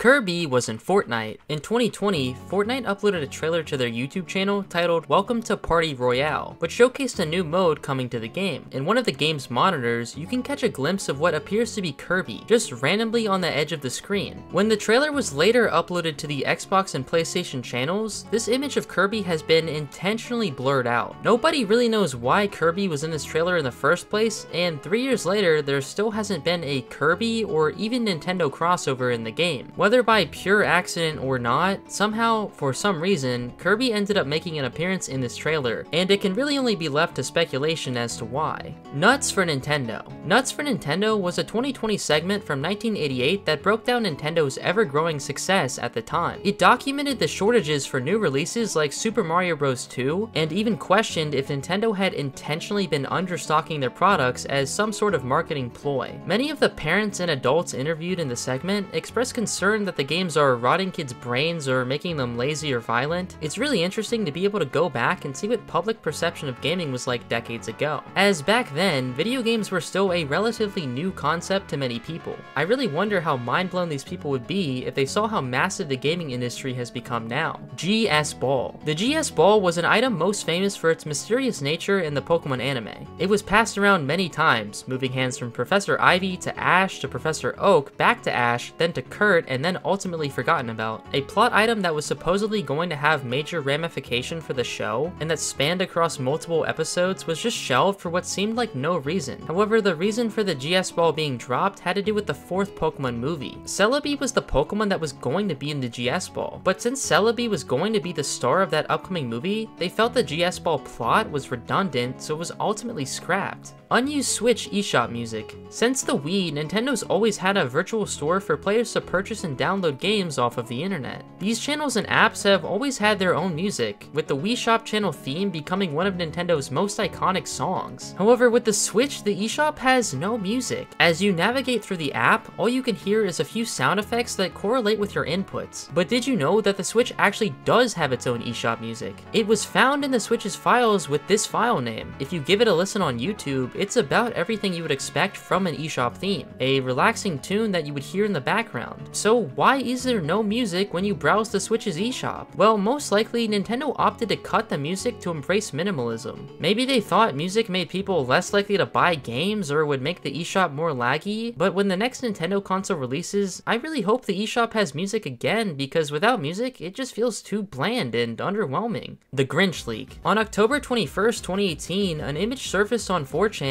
which was a picture of what appeared to be promotional material for Super Smash Bros. Ultimate. This image included a seemingly updated Smash Ultimate banner, which included 7 characters that had not been announced for the game, such as the Chorus Kids from Rhythm Heaven and Isaac from Golden Sun. This became known as the Grinch leak because a render of the Grinch from the upcoming Illumination movie could be seen in the bottom right corner, and this render had also never been seen before. The internet was able to make out a poorly censored name on the picture, which said Eric Bricard. From his LinkedIn profile, it stated that he worked for a company called Marina PLV, which listed Bandai Namco, the developers of Super Smash Bros. Ultimate, as a company they worked with on their website. Because of this, many fans came to the conclusion that a rogue employee at this company had just leaked the entire Smash roster. So many rumors began to spread as people became obsessed with this leak, with some fans even calling Marina PLV to try to dig up even more information. However, everyone's questions would be answered on November 1st, as a Smash Ultimate Direct was scheduled for that day, and it turned out the entire thing was a hoax. Nintendo ended up revealing that Incineroar was the last character to be added to the base game, and he wasn't even part of the leak. A lot of this fake leak is still a mystery, but the fact that someone made a fake banner and connected it to a marketing company while apparently also having access to other promotional material for the Grinch, it's just so obscure and one of the most elaborate fake leaks in gaming. Mission in Snowdrift Land. Mission in Snowdrift Land was a Flash game that was playable online in 2007. The game was made in a partnership with Nintendo to promote their games for the holiday season. It took an advent approach, with each day releasing a new level paired with a different Nintendo game to promote. After the holiday season, the game ended up disappearing from the internet, making a return in 2010 and then never returning again. Many fans who remembered the lost Flash game scoured the internet in search of it, and eventually it was discovered that the game was actually playable on the developer's website due to a failed password system. Because Nintendo didn't own the rights to the game, the developers ended up re-releasing it on Steam after realizing there was a sudden demand for it. Earthbound 64. While Mother 3 has become infamous for never officially releasing in the West, there was once a point where it simply just never released at all. Earthbound 64, titled Mother 3 Fall of the Pig King in Japan, was a scrapped game that was planned for the Nintendo 64 DD. Then it was planned to be a traditional N64 game due to poor expectations of the 64 DD's performance. Finally, it was cancelled prior to the release of the GameCube,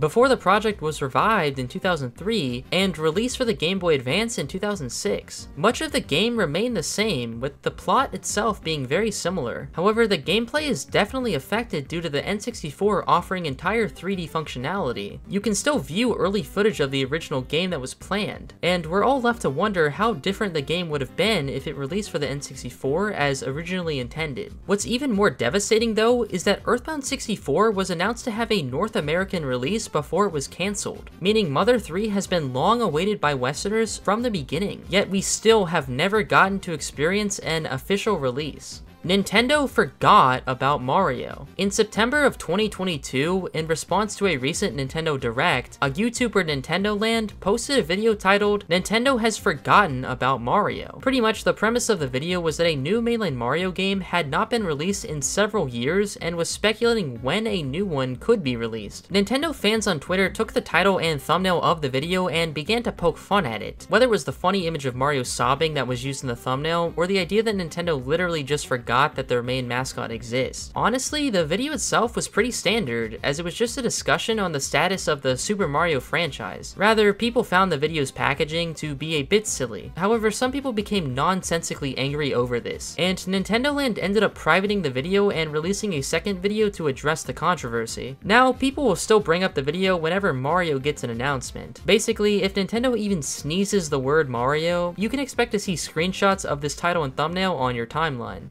Project M. When Super Smash Bros. Brawl released on the Wii, many fans of the previous Smash titles were disappointed. They felt as though the fast, exciting gameplay offered in Melee had turned into something slow and boring. As a result, dedicated fans began to create their own mod of the game, Project M, which offered gameplay more similar to Melee. The first version of this game was released in 2011, and updates rolled out through 2015. While many fans embraced the mod, Nintendo certainly did not. Through 2014 and 2015, several Smash tournaments dropped the game or refused to stream it, and many people speculated that this was due to Nintendo's intervention. In 2020, an anonymous twitlonger was posted that claimed that Twitch originally wanted to collaborate with Nintendo and the Smash community to create a series of tournaments that would be streamed on their website. However, Nintendo would not work with the community unless Project M was not present in the tournaments. Even though many tournaments dropped the mod, the circuit ultimately never happened anyway. After this twitlonger came to light, a few prominent members in the Smash community confirmed it was true. Some people believe that Nintendo's intentions were primarily to put an end to Project M, and they weren't really invested in the idea of collaborating with the Smash community from the beginning. Considering the lasting conflict between Nintendo and the Smash community today, none of this is too surprising. Japanese Raccoon Dog. In Super Mario Bros. 3, the Super Leaf power-up turns you into Raccoon Mario, giving him raccoon-like ears and a tail. However, there's also a rarer power-up with similar traits, the Tanuki suit. To many Western audiences, this might just appear to be some sort of full-body raccoon suit. However, this is actually based on a different species, the Tanuki, also known as the Japanese Raccoon Dog. Mario's Tanuki suit introduced this animal to many people outside of Japan. However, Nintendo has featured this animal in other games. For instance, Animal Crossing's Tom Nook is a Tanuki, with his name actually being Tanukichi in Japan. Why Nintendo continues to put these creatures in their game is a mystery, but in Japanese mythology, the Tanuki are believed to be trickster animals. Tom Nook is often viewed as an ill-intentioned debt collector across the Animal Crossing series, so perhaps him being a Tanuki is fitting. UFO. In World 1-3 of Super Mario 3D Land, there's a pair of binoculars that you would normally use to spot Toad, who will reward you with a star coin. However, there's something far more interesting that you can find with these binoculars, as a mysterious UFO can be seen flying off into the distance. This UFO isn't even a reference to anything in particular that you would expect to see in a Mario game. It's just a generic sprite of a flying saucer saucer. So the question is, why does this even make an appearance? Are the aliens real? Are they coming for Mario and everyone he loves? Realistically, it was just a developer having fun by including their own little Easter egg, but it's still ominous nonetheless. Star Fox 2. Star Fox 2 was a game that was planned to release for the Super Nintendo, like the original Star Fox. Just as the first game made use of the Super FX chip to feature more powerful graphics, this game was going to use an updated version of the chip, the Super FX 2. The game was planned to release in 1995, but as 3D graphics were on the rise, Nintendo decided to prioritize a Star Fox game for their upcoming 3D console. Because of this, the game was scrapped despite being 95% done and never made its way to the Super Nintendo. However, when the SNES Classic released, Nintendo decided to include the long-lost title to promote the new console. For the first time, Star Fox 2 was officially made playable, and the game was later made playable through Nintendo Switch Online as well. Reggie vs. MatPat. On the Game Theorist YouTube channel, they had a running series called Deadlock, which featured their host MatPat debating guests on certain gaming issues and topics. Funnily enough, one of their guests on the show was Reggie when he was still the president of Nintendo of America. In 2016, he was featured in an episode where he debated the benefits of motion controls in the Zelda franchise. Now, Reggie's appearance in this episode probably wasn't a big deal to him. I mean, you can pretty much tell that he is reading from a script as he talks, and his audio quality is also pretty bad. What I think is more interesting though is a later episode in which he discussed whether or not Nintendo should even continue to make hardware. For context, this was right before the release of the Nintendo Switch, and it's not as lighthearted as you might imagine. MatPat even brings up the fact that Nintendo's stock prices dropped when the Switch was announced to support his argument, so it's honestly surprising how comfortable Reggie was participating in this video. The video being scripted definitely helps, but it's still funny that it even happened in the first place. I mean, just the premise of the show being an authentic debate, it gives the impression that there's high stakes, like Reggie could just lose and then Nintendo would have to cancel the Switch's launch entirely.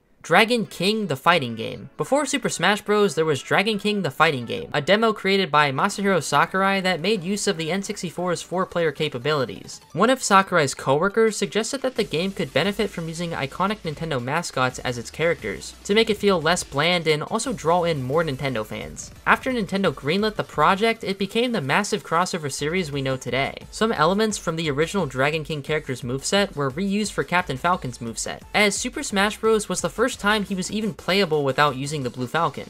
Mario disses Sony and does impressions. After E3 2007, a video surfaced on YouTube that showed a panel from the event featuring an interactable talking Mario. Now, this was an animation that was connected to Charles Martinet, who was talking in real time. In this video, he does several impressions with Mario's voice, one of which has him praise Sony and then expand his nose like Pinocchio. There's many references to films in here as well, including an impression of Darth Vader and Jack from The Shining, replacing the character's swears with a gold coin sound effect. It's a bit surprising that Nintendo would give this much freedom to Charles Martinet with their star mascot, but this video really exemplifies how connected Charles Martinet felt with his characters, as he's able to come up with his lines on a whim.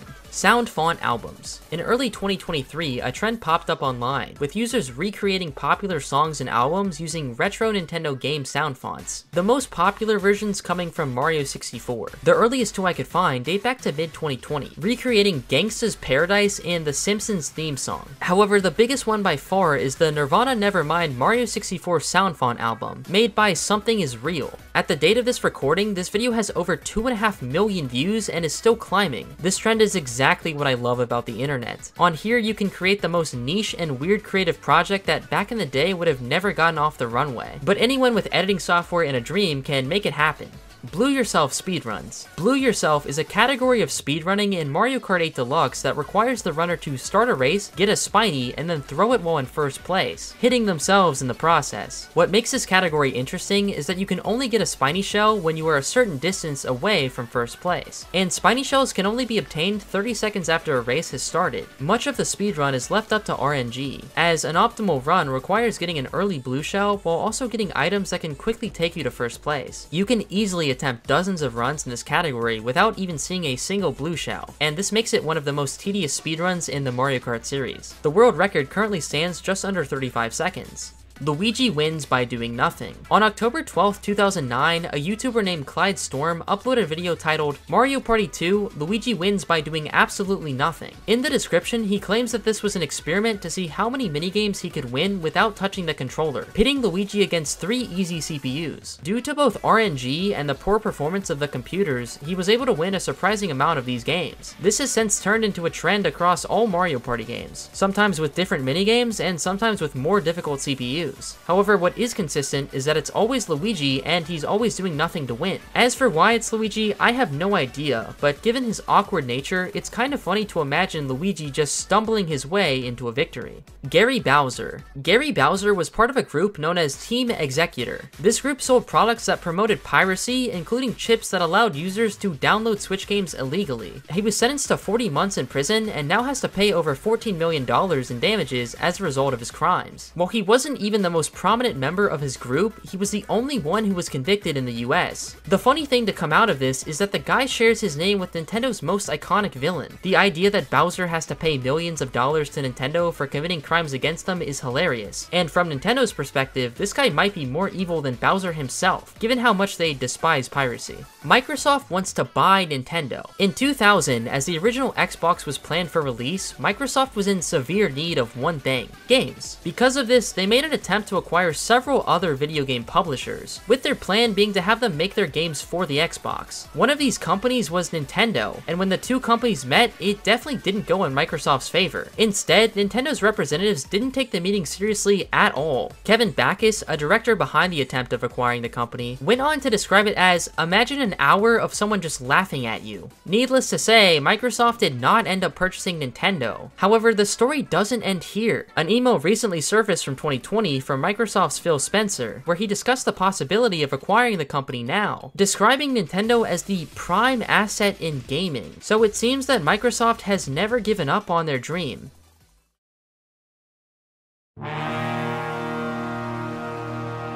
Wreck-It Ralph was robbed. It's no secret that Nintendo is very strict on how their characters appear outside of their control, but despite this, Bowser appeared in the November 2nd, 2012 film Wreck-It Ralph. Wreck-It Ralph was a film by Disney Animation Studios, focusing on mostly fictional arcade games, but it did include some cameos of actual video game legends such as Q*bert, Sonic, and, well, Bowser. Wreck-It Ralph was nominated for the Best Animated Film Oscar, but it lost to Disney Pixar's Brave. A lot of people believe that Wreck-It Ralph was robbed because Brave had a lukewarm reception at best, whereas Wreck-It Ralph was a surprise hit for Disney Animation Studios. Apparently Nintendo and Bowser agreed, as during the Oscars, Nintendo tweeted out, "And now, a special message from Bowser, #Oscars," with the image stating, "Rawr, Wreck-It Ralph got robbed." This is just very odd, not really something you see Nintendo do often, but hey, I mean, they're not wrong. Nvidia Shield Wii games. The Nvidia Shield is an Nvidia console that can play PC games, but when it released in China, they were able to include some HD remasters of Wii games as a part of Nvidia's deal with Nintendo to make the chipset for the Nintendo Switch. Super Mario Galaxy, The Legend of Zelda Twilight Princess, Donkey Kong Country Returns, and New Super Mario Bros. Wii were just some of the games that had the HD treatment on the Nvidia Shield. Mario Kart Wii HD with online play was announced, but no gameplay was ever shown, and it's safe to say it just never came to fruition as the Shield failed in China and all the games were delisted. It's funny to think that an official HD version of Mario Kart Wii with online play way after the Wii online servers were shut down was almost a real thing. Mean Girls DS. Mean Girls DS was a game published by 505 Games and set to be released in Europe on September 11th, 2009. A United States release was scheduled for April 20th, 2010, but both were cancelled at the last minute. For unknown reasons, the game never surfaced digitally or physically since its planned release, and no copies were accounted for. In fact, 5 random screenshots were all the video game preservation community had until 2021, when YouTuber Bob Dunga uploaded a video saying she had it, but her ROM was bugged. After working with a programmer named To My Shadow, they were able to get the ROM playable, solving the mystery and preserving this bizarre licensed game. Mario movie anime. In the 1980s, there was an anime for Mario. Super Mario Bros. The Great Mission to Rescue Princess Peach never ended up leaving Japan, but the entire thing is available on YouTube right now, restored to 4K by a video restoration fan group known as Kaneko Video. Interestingly enough, it's widely believed that Super Mario Bros. The Great Mission to Rescue Princess Peach is one of, if not the earliest isekai anime to involve a virtual video game world.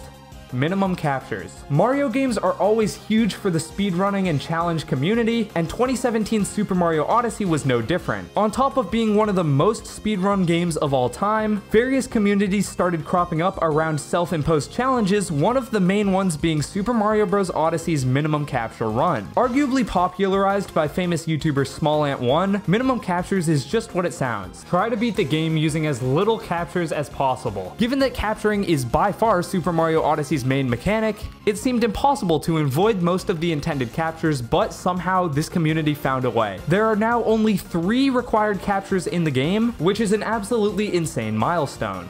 New Super Mario Bros. Wii's Peach's Castle. It's no secret that Nintendo hated YouTube back in the day. From copyright claiming any video of people uploading footage from their games, to Sakurai outright blaming YouTubers as the reason he never made another Super Smash Bros. Subspace Emissary, Nintendo was not a fan of the video sharing platform in the 2000s and 2010s. Ironically, in New Super Mario Bros. Wii's Peach's Castle, Nintendo included hint videos very similar to the ones you'd see on YouTube today. It could be argued that Nintendo did YouTube before it was cool, as they even showed off exploits in their own games such as infinite 1-up glitches, hidden secret exits, difficult star coins, and the like.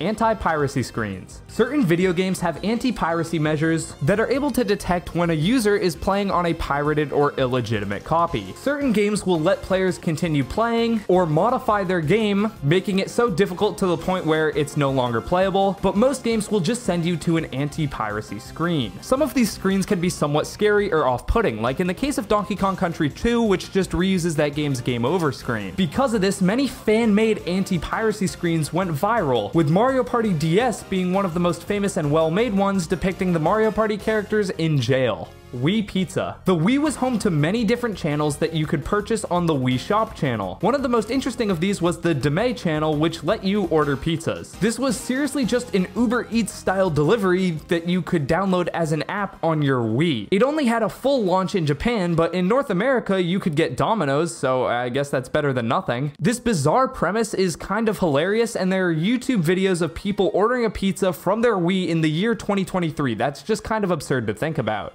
501. What if you could buy every game for a Nintendo DS, Game Boy, NES at once? Well, old cartridge-based systems would have these illegitimate flash carts that had a ton of storage, housing many different, mostly pirated versions of Nintendo games. For example, here I have a 500-something-in-one DS cartridge that has almost every game you could ever want to, and a lot of games you would never want to play on a Nintendo DS. Funnily enough, the DS actually recognizes this as a random SpongeBob game, but once you click into it, you get a menu which allows you to play any one of the DS games downloaded onto the cartridge. Nintendo is definitely not a fan of these at all, but with a lot of these older systems, there's really no way to stop these from spreading. McDonald's DS game. eCrew development program, known unofficially as the McDonald's training game, was a DS game used to, well, train McDonald's employees. This was only ever used in the Japanese division of McDonald's, and it was never intended to be released to the public. Despite the fact that it's just a training game, there's actually a decent amount of depth here, with a unique OST, pretty decent graphics for a DS title, and relatively fun and engaging gameplay. YouTuber Nick Robinson bought a copy of the game sold for $3,000 at auction in 2020, and while it needed a password in order to unlock it, the password was discovered through the game's data in a hex editor, and now anyone can download and play the ROM for the McDonald's Japanese training game. Early Splatoon concepts. Splatoon was Nintendo's first new IP in over a decade, so naturally it went through many iterations. It started off with simple blocks of tofu in a tech demo, but the characters graduated to bunnies. The idea of Yoshi being the playable character was picked because he can change colors and it fit with the game's aesthetic, but they wanted to stick with making a new IP, and eventually they settled on the right idea. Inklings and Octolings are the perfect characters for this wacky, wonderful, colorful shooter. Marty the Thwomp. On Mario Kart 64, reinforce Bowser's castle, there's this weird green thwomp behind bars. Given his unique green color and the fact that he laughs at racers, this thwomp developed a bit of a cult following, and it left players to name the thwomp Marty and create rumors and fake hoaxes saying he was playable. Funnily enough, he's only actually green because the thwomps are normally blue and there's yellow lighting above, creating the green hue, and obviously he was never intended to be playable or even really noticed. He's just a decoration on the course. Beta Pokemon. Despite the fact that there are over 900 Pokemon that exist, there are many more beta Pokemon that were planned for release in various games but eventually cut. Most of these beta versions were shown the light through demos of older games leaking and massive leak of internal Game Freak documents. For example, Pokemon Gold and Silver had a demo on the 1997 Nintendo Space World trade show game floor, and it eventually leaked in 2018, showing off a bunch of new designs for baby Pokemon that never ended up making the cut, and an entire different line for the Fire Starter. Of course, we ended up getting the Cyndaquil line instead. One of the most interesting ones to me is Porygon 2, made up of smoother spheres than Porygon's, well, polygons. Mario 7 Granddad. Primitive Mario 7 is a notorious hack of The Flintstones, The Rescue of Dino and Hoppy, which was an NES game released in 1992. This hack replaced Fred Flintstone's sprite with this version of Mario, replaced some of the credits names with X's, and included a level select, which was just not present in the original game. This relatively obscure hack gained internet infamy through streamer Vinesauce and Siva Gunner's rips of Mario tunes with the Flintstones theme. Deflated Pikachu. The 2017 Pokemon World Festival had a dance number with a bunch of different Pikachus dancing. Sadly, the centermost Pikachu started deflating, and what happens next was hilarious. The performer in the costume immediately got mobbed and then rushed off by men in suits. Sadly, the fate of that Pikachu is not known today, leading many to assume the worst.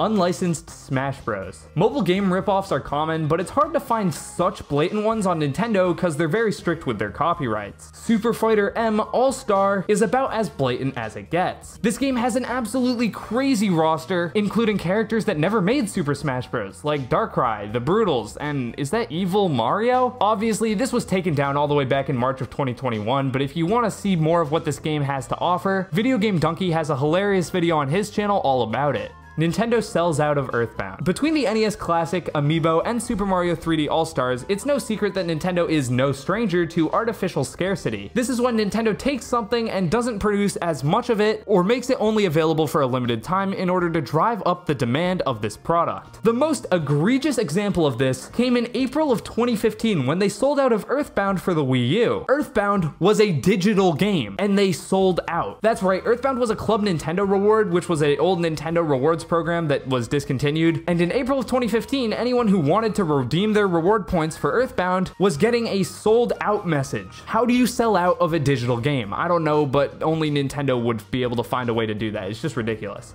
Mario 3 for the PC. id Software of Quake and Doom fame coded a demo port of Super Mario Bros. 3 for the NES on PC in under a week, hoping to get a contract with Nintendo to make it an official port. Of course, you can probably guess this ended up getting rejected, but id worked around this using the technology they made in the port for their hit classic Commander Keen. The port later got unearthed in 2021 and is currently preserved in the Museum of Play, which is great for preservationists everywhere.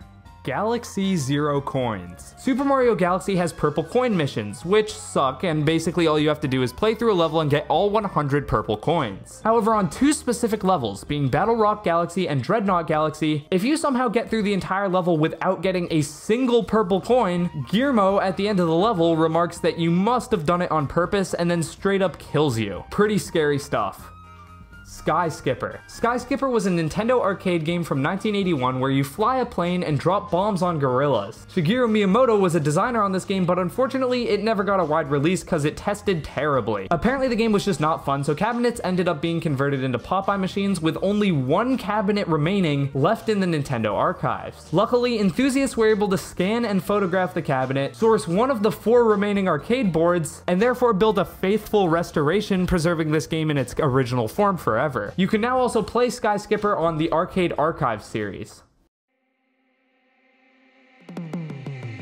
Mario Icecapades. Mario Icecapades was a live-action Super Mario on Ice television special that aired in December of 1989. The show starts with Jason Bateman and Alyssa Milano playing Super Mario Bros. But then out of nowhere, the game starts to glitch and the rest of the show takes place inside the game. The plot involves Bowser trying to infect computers with viruses using the NES, and even includes a rap at one point. The outfits are quite horrifying, especially this stunned-looking Peach. Interestingly, a flag was given out at the event that had characters from Super Mario Bros. 2, but they were not actually found anywhere in the actual show. Original Cat Mario. Cat Mario, also known as Sayobon Action, is a parody Mario Rage game released in 2007. This game is called Cat Mario because, well, instead of playing as Mario, you actually play as this white cat. The game only has 6 levels, but don't let that fool you. This game is extremely trolly. This was Mario Maker troll levels before Mario Maker existed. The developer actually made the game for a cultural festival at his college where it became the most popular work shown. A video of the demo went viral online and the rest was history. Later on, he went on to expand the game to 18 levels as the game was ported to the iPhone and Android. While this is all fine and dandy, I have a conspiracy that Nintendo actually wanted to bury this game's search results by making the cat power-up in Super Mario 3D World. Luckily, that failed, because if you look up Cat Mario today, the first search result is still this masterpiece of troll gaming. I've never played Metroid. At 12:58 in Scott the Waz's Mario Sports Superstars video, Scott goes on to have one of the greatest bits in the history of the Nintendo community. In the clip, he makes fun of Nintendo YouTubers, specifically the ones who are a part of the Nintendo Creators Program who suck up to Nintendo. The overexcited talking and the absurd amounts of merch are great, but 5 seconds in, he drops a line that'll go on to shatter my illusion with Nintendo YouTube forever. This is another Nintendo fan here. You can tell I love Nintendo by my ability to buy merchandise. I've never played Metroid. I've never played Metroid, and most other Nintendo YouTubers you know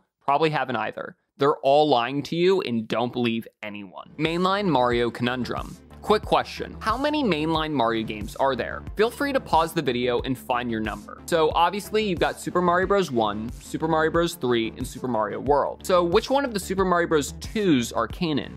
Or are they both canon? What about Super Mario Land 2 and 3? Obviously all the 3D Mario games are, but does 64 DS count? Also, is Yoshi's Island Super Mario World 2 or not? This absurd conundrum has led to insane amounts of argument online with people trying to figure out what exactly is a mainline Mario game. This leads us to the classic Jan Masali video in 2021 where he puts the question to rest through a community survey where the answer is still pretty murky. But in the thumbnail he says there's like 18, and at the end of the video he shows us that list of 18, which for me I completely agree with. But it's a super interesting video that dives into the discrepancies between fans about the arbitrary title of mainline that is both extremely interesting and entertaining. Pokemon Pink. Pokemon Pink was a scrapped Gen 1 Pokemon game that would have been the counterpart to the Pikachu-headed Pokemon Yellow. This game would have been similar to Pokemon Yellow, except that instead of getting a starter Pikachu, you would have gotten either a Jigglypuff or a Clefairy. No one really knows which one Game Freak was leaning towards, but many people speculate that it would have been Jigglypuff, as they are probably the second most popular Pokemon in the anime. But facts have led me to believe that it would have actually been Clefairy. Clefairy was early on considered to be the mascot of Pokemon before Pikachu was chosen, and was also the main character in the manga. It also could have been nothing at all, as the only hint at the game's existence could have been seen as just a placeholder package. Since the game was built off of Pokemon Red and Blue, they needed a placeholder color to make the game work. Either way, this is still a neat bit of Pokemon history that not many people might know. Pyoro is a character from the WarioWare series, but y'all don't care about that. What you care about is Pyoro the Leaker. Over the history of Nintendo, we've had many leakers online, whether it be on 4chan, Twitter, or anywhere else. Sometimes they're right, most of the time they're not, and other times there's one person who gets something right and then disappears into the ether. But there remains only one leaker who has never missed. And when I say never missed, I mean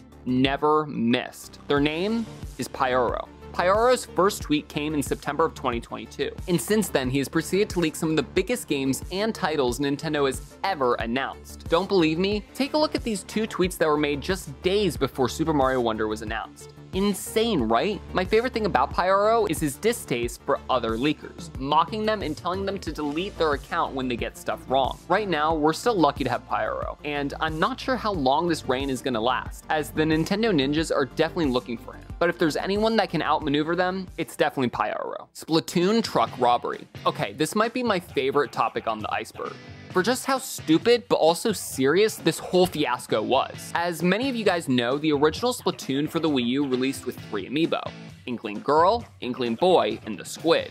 However, in North America and Europe, you couldn't just buy the Squid amiibo. Instead, you either had to buy a bundle with 3 amiibo in North America, or buy the game bundle with the Squid amiibo in Europe. Now, this shouldn't be a huge problem. While it's a bit shady from a company standpoint, Nintendo's no stranger to artificial scarcity. But scarcity of this amiibo in the UK was about to hit a whole new level. See, on the day of Splatoon's release, it was revealed that Game, the biggest video game retailer in UK, announced that the truck transporting all the Splatoon bundles from Nintendo's warehouse had been stolen. Not just the amiibo, but the entire truck. And the crazy thing is, they were never caught. Game never got a restock on the bundles and offered an Inkling Boy or Girl amiibo for free, but the Squid amiibo was never sold in Game's UK stores. It's crazy that after all of these years, nobody knows whatever happened to this truck or all the Squid amiibo that went along with them, but they're definitely out there. Those Squid amiibo are living among us. Defective amiibo. Defective amiibo, or factory defects to be exact, are extremely rare amiibo that go for an insane amount of money. Now, when I say defective, I don't mean broken amiibo. Nobody really wants those. I mean defects. Little quirks or manufacturing errors that could have only been done in the factory. There are really cool ones out there like Peach with no legs, or my personal favorite, Double Arm Cannon Samus. The demand for these was huge during the amiibo boom. You remember that legless Peach I brought up a second ago? That went for $25,100 on eBay. Who the hell has that much disposable income to buy on amiibo? Unofficial NES cartridges. During the early years of Nintendo, they were known for their official seal of quality, to ensure customers that any game they buy is going to be of the utmost quality, unlike the years prior on previous systems where there was just a bunch of shovelware that was barely playable. However, this didn't stop unlicensed games from slipping through the cracks. Since the hardware on the NES was fairly simple, many independent developers who couldn't get licensing from Nintendo made unofficial cartridges to sell their games. Funnily enough, one of these games was actually Tetris. These cartridges are easy to spot as they usually look nothing like a proper NES cartridge. Most of them are pretty bad, but they're also an interesting part of Nintendo's history. Steamroller. While Nintendo might have disliked unlicensed games, they absolutely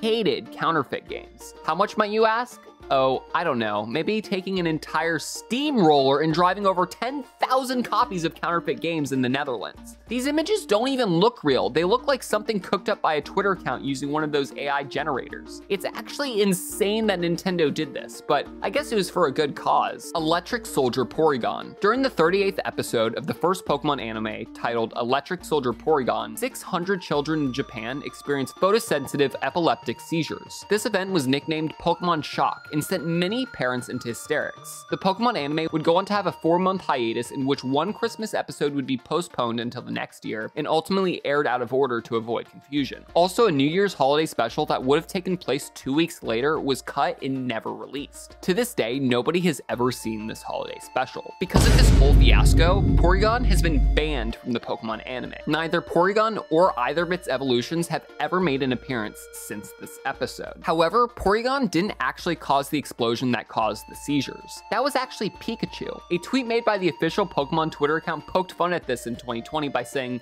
Porygon did nothing wrong, but weirdly enough, it was taken down just moments later. While Porygon might have not done anything wrong, this episode has never aired in any country since its premiere, and I don't see it airing anytime soon. Meme Run. Remember Nintendo's seal of quality? Well, apparently Nintendo doesn't, as this abomination was allowed on their system. Meme Run is a side-scrolling endless adventure game that, who am I kidding? This game was clearly a troll to garner attention and poke fun at the Wii U's low barrier of entry. But my god, I love it for that. 5 seconds of gameplay and you can just tell this game was built using the highest quality of MLG era memes. From the quick scopes to the air horns to the cheerful swag at the beginning of each level. However, the game was taken off the Wii U eShop 3 months after its launch for using the troll face without the creator's permission. While Meme Run no longer exists, its memory lives on with Meme Run 2. But nothing will quite top the slap in the face to Nintendo that was the original Meme Run. The tragedy of Gunpei Yokoi. After many years of success at Nintendo in building the foundational model of lateral thinking with withered technology, Gunpei Yokoi was ready to move on from Nintendo, having an extremely successful career with maybe one hiccup along the way. His contributions are up there with Miyamoto and Iwata, but many people forget his work because of what happens next. Yokoi moved on to create his own company in 1996 called Kodo. In just 1 year, he created a digital pet companion device.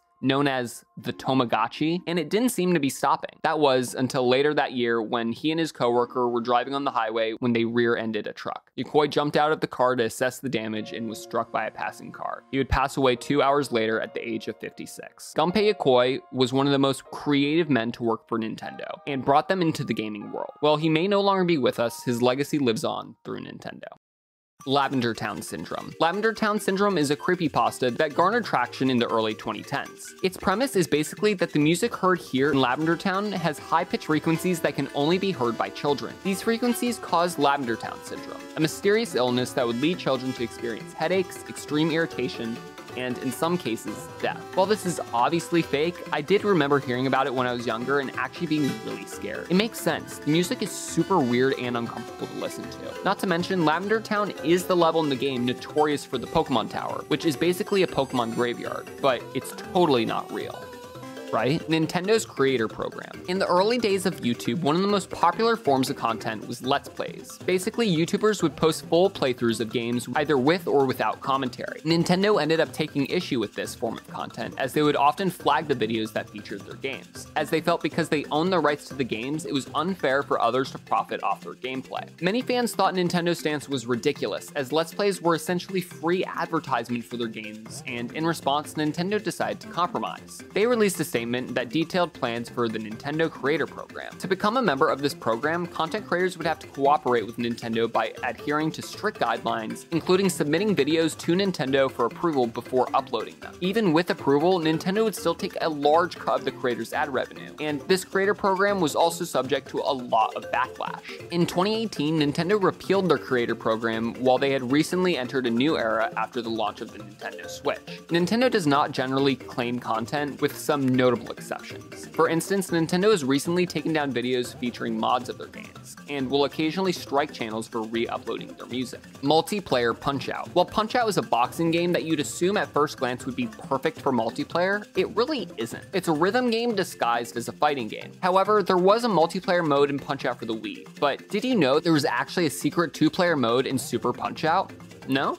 Well, that's because it was hidden in the game for over 28 years without anybody ever finding it. We can't go one day without hearing spoilers for a new game, but this massive hidden mode inside of one of Nintendo's biggest titles for the SNES had a multiplayer mode that went untouched for almost 3 decades. To access it, all you need to do is enter the free match mode, and while on the character info screen, have player 2 hold B and Y and have player 1 press start, and you'll be in a 2-player fight. Crazy thing is, player 2 can access all the special moves performed by the fighters just by hitting down B. This to me is one of the coolest discoveries ever found in gaming. How does something like this just slip through the cracks? It's rumored that this wasn't actually intended to be in the game and was just a way for developers to test out the fights, but still, it's something super cool. Miyamoto can't bike. Miyamoto is not allowed to ride a bike to work. Why? Because his safety is way too important to the well-being of Nintendo. He's also not allowed to walk to work.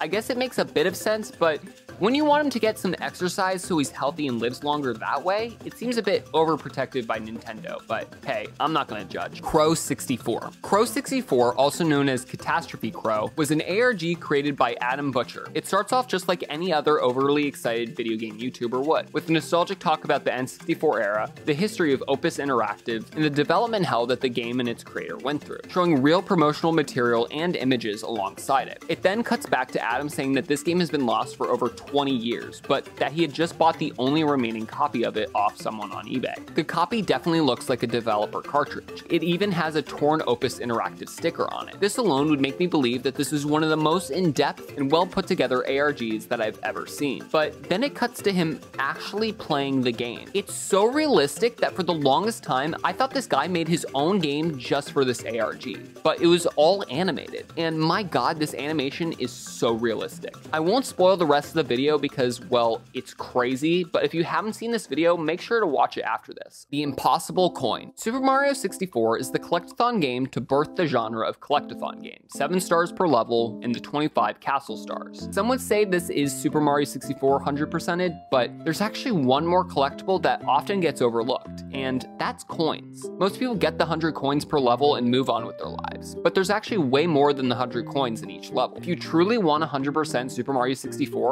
you have to collect every single coin in every single level. That's a total of 2,092. Only 2,091 are obtainable. The final impossible coin is hidden here in Tiny Huge Island. It looks like it should have shot out with the other coins, but got stuck. It's possible to glitch through the walls and get to it, but in reality, it's just easier calling it a day at 2,091. Or for that matter, just stick to 120 stars. Radar Scope. Radar Scope was a 3D Space Invaders-like arcade shooter that happened to be just one of Nintendo's biggest commercial failures in the arcade industry. It was so bad, in fact, that Nintendo of America just had these cabinets laying around in storage with nobody wanting to buy them. Nintendo of America's president, Minoru Arakawa, asked president of Nintendo, Hiroshi Yamauchi, to take the cabinets back and design a whole new game using the unsold Radar Scope cabinets. In return, Nintendo made Donkey Kong.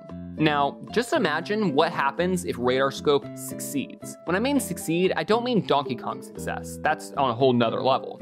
I mean breaks even and they get a bit of extra cash alongside it. Donkey Kong and Mario just straight up don't exist. Maybe Nintendo does exist, but they are by no means the juggernauts of gaming that they are now. Also, Donkey Kong's success almost single-handedly helped fund the creation of the NES. So if there's no Donkey Kong, Mario, or NES, then what does Nintendo do when the video game market crashes in the West? Nothing. They don't have the cash. Without Radar Scope failing, the entire video game market in the West falls behind decades. No NES means no Sega vs. Nintendo, which means no N64 losing to the PlayStation. Yeah, maybe the PlayStation does make it overseas, but do people take video games seriously? No. No one took video games seriously until like a decade ago. So without Radar Scope failing, we get no Donkey Kong, no Mario, no NES, no Sega vs. Nintendo, no PlayStation vs. N64, and no Nintendo YouTube.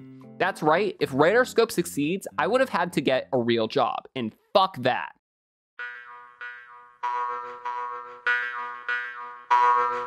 Blue Pikmin abuse. Nintendo hates blue Pikmin. Yes, no joke, Nintendo has an unexplained hatred towards blue Pikmin specifically. Just look at any promotional material across the Pikmin series. You can almost always spot a blue Pikmin suffering somewhere in the background. Pikmin Bloom has completely embraced this tradition, as every single one of its unique loading screens features a blue Pikmin in distress. It leaves many people wondering why Nintendo is torturing the blue Pikmin variants specifically. Personally, my guess would be that it was just a coincidence in Pikmin 1's box art, reused in Pikmin 2's box art for consistency, and then it became a running gag eventually, but who knows? Who are you running from? Before the DSi, Nintendo previously offered a camera for one of their earlier systems. An accessory called the Game Boy Camera could be inserted into the Game Boy's cartridge slot and allowed users to take photos from their portable device. The accessory also included several minigames that would interact with the camera. One of these games has an interface that's similar to the battle mechanics in the Pokemon games. If you click the run option, you would usually see this screen, which states you are now crossing the equator, and features a picture of Africa. However, sometimes you can get a different image, featuring a man whose picture has been edited using the Game Boy camera's features. Many people find these pictures to be unsettling, but what's even more unsettling is their captions, including "Who are you running from?" and "Don't be silly." While it might seem like this Easter egg was included to traumatize children, this was probably done in good fun to make the user laugh. I mean, the music that plays during these screens isn't creepy at all, and is instead just the type of silly music you would expect to hear in any other video game. It's unknown who the people featured in these pictures are, but many speculate that the developers behind the Game Boy camera were just taking pictures of random people around the office one day and decided to include these images as a funny Easter egg.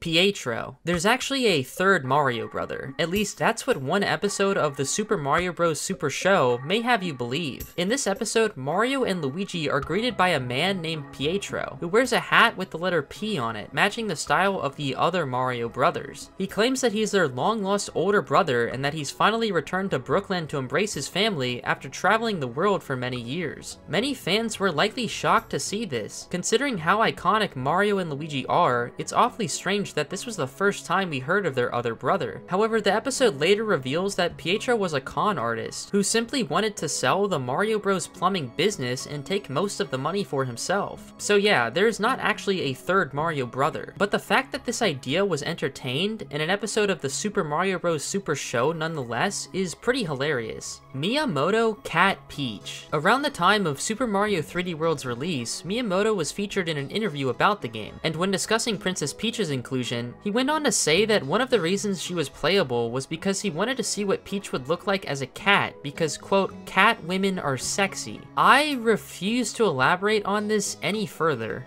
Ben drowned. In September of 2010, a 4chan user posted a long essay detailing how he believed he had a cursed copy of Majora's Mask. After purchasing the game from a yard sale, he noticed a file for the game named Ben. On his own file though, he noticed that something was off about the game, as the NPCs would regularly refer to his name as Ben as well. After deleting Ben's file to see if this would resolve the issue, he then was referred to by no name whatsoever, making him think the game was bugged. However, after he attempted the 4th day glitch in the game, it started to behave much weirder. Characters were out of place or missing, and Link was trapped in areas that he should not even be in. Eventually, he tries to die to escape an area by drowning, and when this happens, the game goes berserk. The happy mask salesman flashes on the screen, a song begins to play in reverse. The entire thing is really creepy. The poster concluded that the former owner of the cartridge was a kid named Ben, who had drowned before he was ever able to finish the game. After his death, Ben's soul haunted this cartridge, which caused the game's mysterious behavior. This 4chan post has become a popular creepypasta since it was published, but one of the most interesting things about it is that the poster followed it up with videos of the supposed cartridge that portrayed exactly what he was describing happening in the game. Including these videos made the story feel more authentic and definitely contributed to its popularity. Maybe the story is legitimate, but considering Majora's Mask is already considered to be one of the creepiest Zelda games, most likely the poster went out of their way to modify the game and edit footage to make for a good creepypasta. Linkle. Linkle is one of the strangest characters in the Zelda franchise. During the development of Hyrule Warriors for the Wii U, the developers considered including a female version of Link, but ultimately the idea was scrapped and didn't make its way into the game. However, original concept art for the character was featured in the Hyrule Warriors art book, and many fans were disappointed that the character wasn't included in the game, as they thought having a female version of Link was a neat idea. Because of this, when Hyrule Warriors Legends was being developed for the 3DS, Nintendo revived the character and ended up including her in the game, giving her 2 crossbows as her main weapons. Something about there being a female version of Link, it really feels like some sort of fan creation that you wouldn't expect to see in an actual video game. But Nintendo deciding to put a character in their game simply because fans were intrigued by her concept art is a pretty cool story. Throwing Sega under the bus in Congress. Between 1993 and 1994, several US Senate hearings took place, which discussed a growing concern regarding violence in video games. These hearings ended up leading to the formation of the ESRB, the current video game rating system in North America. The 2 prominent gaming companies that were represented at this hearing were Nintendo and Sega. At this point, Sega had overthrown Nintendo in the United States, becoming its largest video game giant, and because of that, many believe that Nintendo took these hearings as an opportunity to hurt Sega's image. In general, Nintendo's games were more kid-oriented, and Nintendo had stricter policies regarding violence. For instance, the SNES version of Mortal Kombat had removed the blood from the arcade game, while the Genesis version did not. One of the games that was discussed in the first hearing was Night Trap, a Sega CD game that was controversial for its perceived suggestive and violent themes. When this game was brought up in the hearing, Howard Lincoln, Nintendo's chairman at the time, proudly claimed, "Let me say for the record, I want to state that Night Trap will never appear on a Nintendo system," basically making Nintendo devoid of all responsibility and allowing Sega to take the fall instead. Ironically, Night Trap did eventually appear on a Nintendo system, as the 25th anniversary edition was released for the Switch in 2018. Masahiro Sakurai. Masahiro Sakurai is well known for being the creator of Kirby and the director of the Super Smash Bros. Series. However, on March 6th, 2018, if you were to Google who created Kirby, you would be met with a picture of someone else due to a glitch. Apparently, this image had been used by a parody account of Sakurai on Twitter, and Google's search engine mistakenly pulled the picture up when trying to display an image of Masahiro Sakurai. The error was later fixed, but for months afterwards, especially leading up to the release of Super Smash Bros. Ultimate, fans would regularly edit his Wikipedia to feature this image of a random man. As for who this guy actually is, I have no clue, but this picture will forever be associated with Masahiro Sakurai.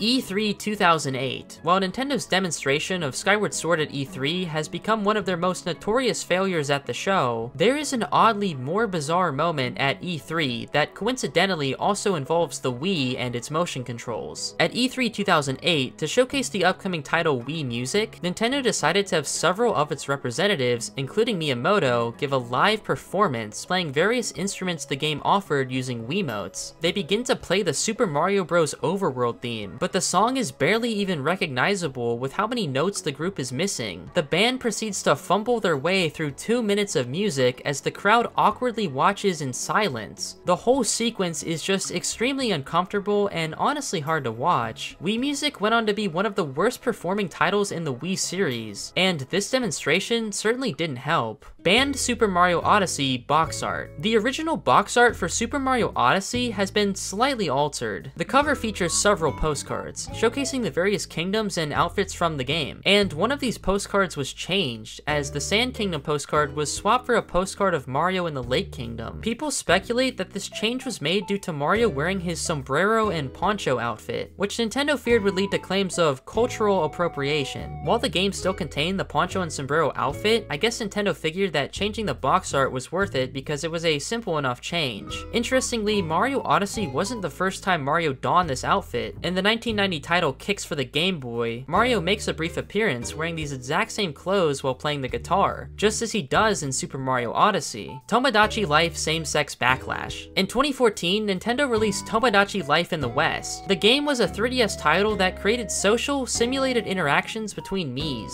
It's a bit like Nintendo's take on The Sims. A large part of the game was the relationships between the Miis and how they interacted with each other, with the word Tomodachi actually translating to friends. Miis could even become more than friends, as the game featured romantic relationships where a romantic interest would be listed as sweetheart under the Mii's relationship status. However, this feature was not possible for Miis of the same sex, which led to a lot of backlash from disappointed fans who felt that this decision was discriminatory and that Nintendo should strive to be more inclusive. Nintendo ended up releasing an official statement in response, saying, "We apologize for disappointing many people by failing to include same-sex relationships in Tomodachi Life, promising to be more inclusive in the future." Miitopia is 18+. Following the release of Tomodachi Life, Nintendo went on to release Miitopia, a role-playing fantasy adventure game that once again incorporated the use of Miis. It's a silly game that shows cartoonish characters participating in the type of combat that you would expect to see in any other RPG. But what if I told you this seemingly childish game received an 18+ rating? Well, it did, in Russia. Unlike Tomodachi Life, this game did allow for same-sex relationships. And because of a Russian bill from 2013, media that features same-sex couples automatically gets labeled as adult content. Because the law remains in order, the game was once again given an 18+ rating when it was ported to the Nintendo Switch in 2021. Seeing the box art for Miitopia with a giant 18+ icon in the bottom left corner, it's just ridiculous and feels like it should be photoshopped. Vodka Drunkensky.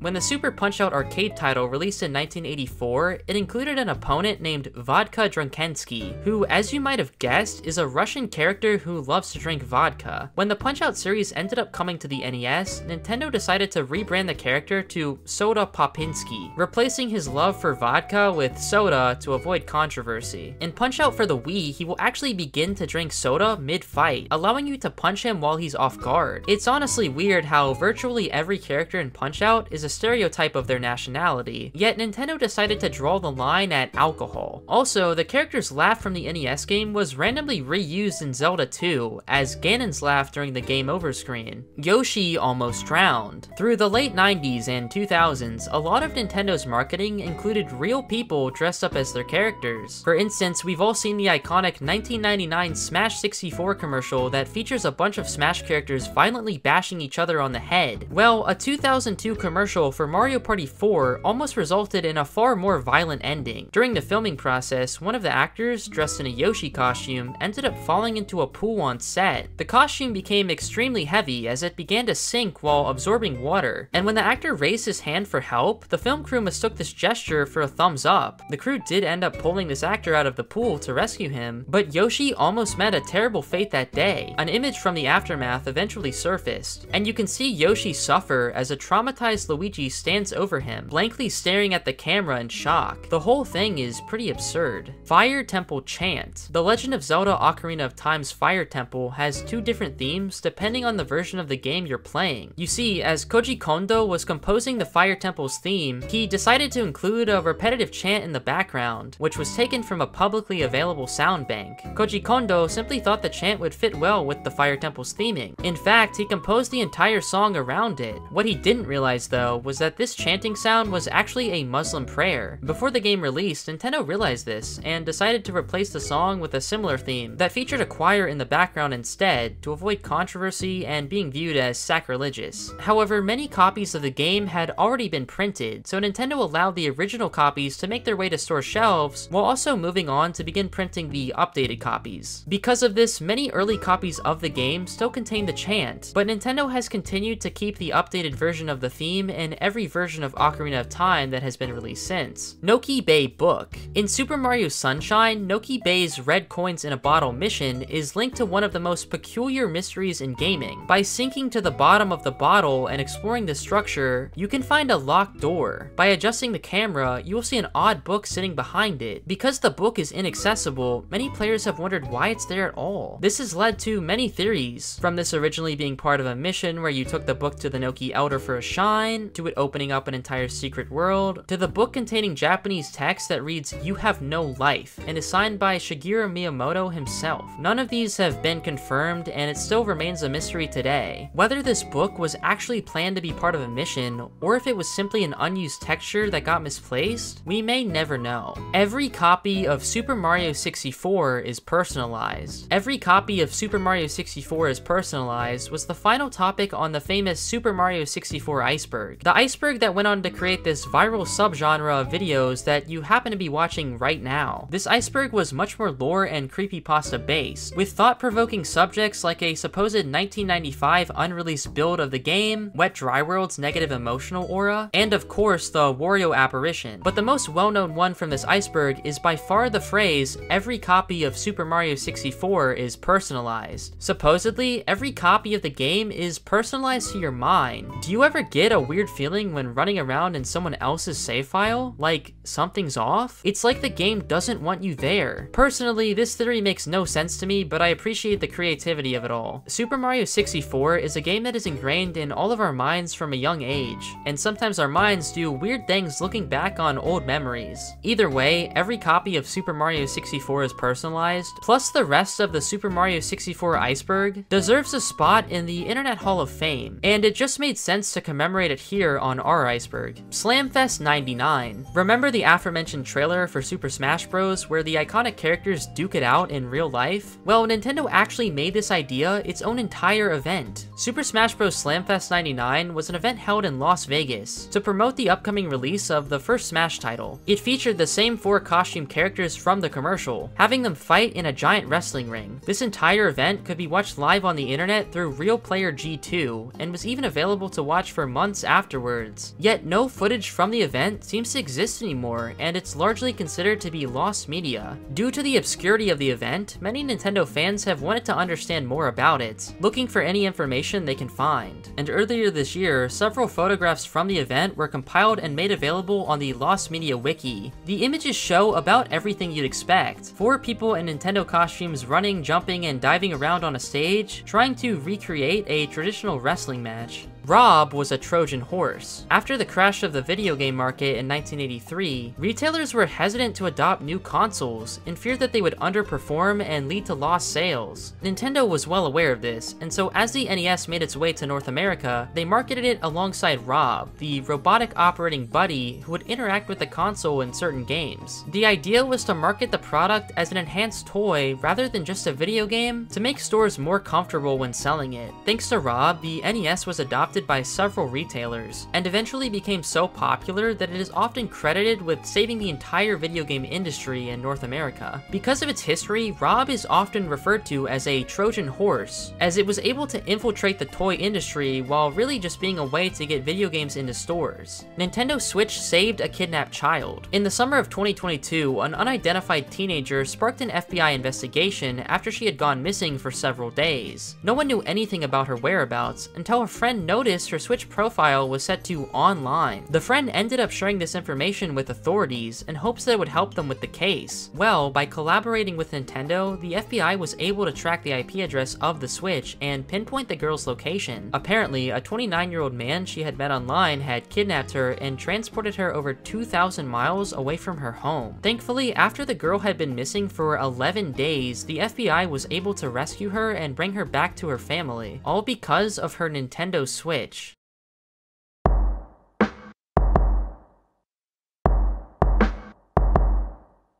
Welcome to the sea floor. The final 20 facts of the iceberg feature by far the most explicit, inappropriate, and adult content we've ever featured on the channel. The final section of this video is not for kids, and viewer discretion is advised. Animal Crossing slur. Animal Crossing Wild World allowed for user-generated catchphrases that your villagers could use and call you as a nickname. The game also had a feature that allowed these user-generated catchphrases to be spread wirelessly from game to game. This was all wholesome fun and just a way to make your game more personalized to you. But 3 years after the game's release, Nintendo was releasing Animal Crossing City Folk on the Wii. In order to demonstrate item transfer from DS's Animal Crossing Wild World to the Wii's Animal Crossing City Folk, Nintendo sent different copies of Animal Crossing Wild World to the press so that they could get their hands on this new feature while covering the Wii release. Unfortunately, the copies that Nintendo sent out included a less than favorable catchphrase. While it's unknown how this got there, the fact remains that Nintendo sent out copies of Animal Crossing Wild World to members of the press in which your villagers could have a chance of saying a racial slur. Naturally, Nintendo immediately apologized and recalled all these copies, and while it seems like this was clearly just a mistake on Nintendo's part, given the company's family-friendly nature and even more so within the Animal Crossing series, this is a crazy thing to have happened. Nintendo predicts 9/11. In the 1993 Super Mario Bros. Movie, the two dimensions of Dino Hatton and Manhattan merge together. During this, Koopa's tower takes over where the World Trade Centers were, and the crude animation that plays bears a striking resemblance to the 2001 September 11th terrorist attacks. Additionally, when introducing controller rumble to the mainstream during the N64 era, Nintendo obviously had to file many patents for the rumble pack. Figure 14 of these patents was used to show how the rumble would kick into effect when a playable object hits a stationary object. In this patent illustration, it's shown to be a plane crashing into a building. At the time, this was meant to be a simple diagram to demonstrate a potential in-game event, but it's definitely quite odd to look back on. Mario's member. There's a Super Mario Bros. Manga that released from 1988 to 1998. This manga was officially licensed by Nintendo and a relatively standard affair. Mario would go on different adventures, all pretty standard stuff. However, the first volume of this officially licensed manga had a section where Mario lost his pants. The artists, instead of deciding to tastefully hide Mario's private parts by obscuring them with another object, decided it was a good idea to show off Mario's genitalia for the whole world to see, and Nintendo signed off on this. This was an officially licensed panel. Granted, this was from 1988, but Nintendo would rather be caught dead than allowing this to happen now. Super Hornio Bros. Super Hornio Brothers and Super Hornio Brothers 2 are two 1993 pornographic parodies of the Super Mario video game that were released at around the same time as the series' first official film, Super Mario Bros. Pornographic parodies are nothing new, even for Nintendo-related content. However, Super Hornio Bros must have been relatively successful, as it did also spawn a sequel. Nintendo got so upset at this that they bought up the rights to both films to halt distribution indefinitely. Actor Ron Jeremy, who starred in both films, noted in an interview later on that buying up porn parody rights to halt distribution is, quote, unheard of in the porn industry. So Nintendo owns two Mario Bros. Porn films to this very day. Pearl Harbor. Splatoon introduced two idols, Callie and Marie, who formed a band named the Squid Sisters. These characters were extremely popular, would introduce maps and updates to the player, and were featured in the game's single-player campaign. Splatoon 2's idol band is called Off the Hook, and was also extremely popular. It features a Inkling named Pearl and a Octoling named Marina. Given that the word Marina is a direct synonym for the word harbor, fans quickly began drawing parallels to the 1941 Japanese surprise bombing of Pearl Harbor military base in Hawaii. It's extremely unlikely that this was intentional on Nintendo's end, as it just makes no sense for them to do this sort of thing. But given how Nintendo does like to stay out of controversy, it's kind of odd that they named two characters Pearl and then Marina, which means harbor. Love Hotel. Before entering the video game market with the Nintendo Entertainment System, Nintendo did a bunch of different things. One of them being owning and operating 1960s love hotels in Japan. These are extremely cheap hotels that are primarily used for giving guests privacy for intimate activities. Naturally, there's not a lot of information on these business activities at all, which has led to some more recent people saying this isn't true. Despite the fact that many news sources have reported on this as being true, however, my own research has tracked back almost every claim to this one book, Game Over, written by David Sheff and published in 1993. Sheff does seem to be knowledgeable about Nintendo, so take with that what you will.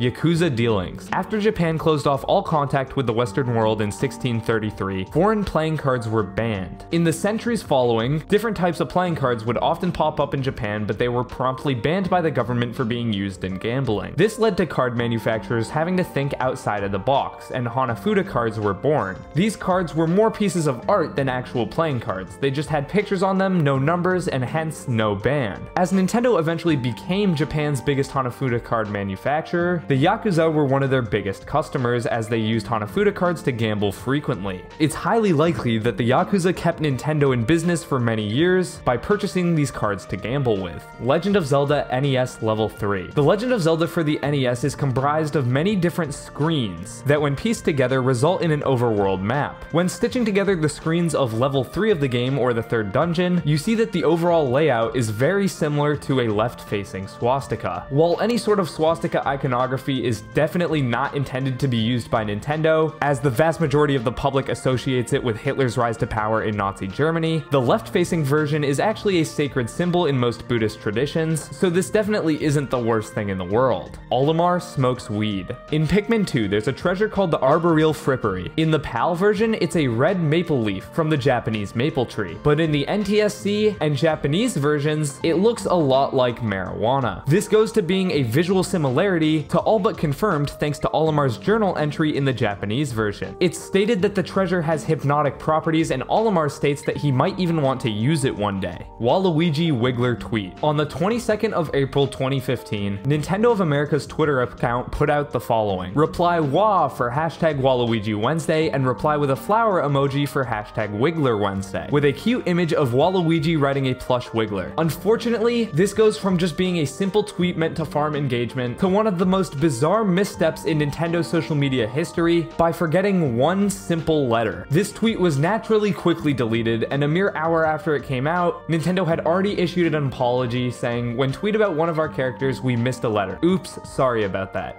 Ocarina of Time Groomer Theory. Towards the end of Ocarina of Time, you reach the Chamber of the Sages, and awaken Noboru as the Spirit Sage. She ends up giving you the Spirit Medallion before the screen fades to white and we get this extremely odd text. If only I knew you would become such a handsome man. I should have kept the promise I made back then. Given that in Ocarina of Time, you start off as a kid and then become an adult, which is what Link is during this scene, it can be inferred that Noboru made certain remarks to Link as a kid, and now wishes that she had followed through with whatever she said, now that she sees how attractive he is as an adult. This is straight up grooming. There's no other way to put it. Link was getting groomed. Very, very odd to see this in a Nintendo game at all, and yeah, I mean, we wouldn't see this today. Link was getting groomed in Ocarina of Time. That's just how it was. Vaporeon. There are over 1,000 Pokemon. However, the water evolution for Eevee, Vaporeon, is the unfortunate subject of a copy pasta called Most Breedable Pokemon. I won't go into it here as it's just disgusting, but it's pretty much exactly what it sounds. Regardless whether or not this original post was meant to be ironic, it immediately became a copy pasta being shared around for the pure absurd nature of the content, and you can look it up at your own risk. Mario Kart Arcade GP terrorist photo. In the files of Mario Kart Arcade GP, there are 3 pictures in the game's files, labeled Camtest 00, Camtest 01, and Camtest 02. These are images likely used to test the game's camera, which could take a picture of a player and then present that as an icon above their racer. However, Camtest 02 is a picture from the Beslan school hostage crisis, a tragic terrorist attack which took place in September of 2004, where approximately 1,300 people were taken hostage by armed armed Islamic separatist militants. Over 400 of them were killed and almost 800 were injured. This is an incredibly tragic event where hundreds of people lost their lives. A random news picture from this event being included in the files of every Mario Kart Arcade GP cabinet is bizarre. It's something I didn't believe at first and just makes you ask so many questions. Hold Your Wii for a Wii. 107.9 KDND was a Sacramento, California radio station, which in January of 2007 held a contest dubbed Hold Your Wii for a Wii. At this time, the Wii was one of the hottest items you could purchase in America. That is, if you could purchase it. It was flying off store shelves and shortages made it almost impossible for anyone to get their hands on the console. Approximately 17 to 20 contestants were given 8-ounce water bottles at 15-minute intervals, and whoever ended up drinking the most, without having to go to the bathroom, would receive the coveted Nintendo console. This included contestant Jennifer Strange, who may have drank nearly 2 gallons of water according to witness reports. Unfortunately, this kind of bizarre story has a tragic ending, as Jennifer called a coworker on her way home from the contest claiming to suffer an intense headache. Her coworker contacted her mother, who went to her home an hour later and found her deceased. Jennifer Strange received second place in the contest, but paid the ultimate price and left behind her husband and 3 children.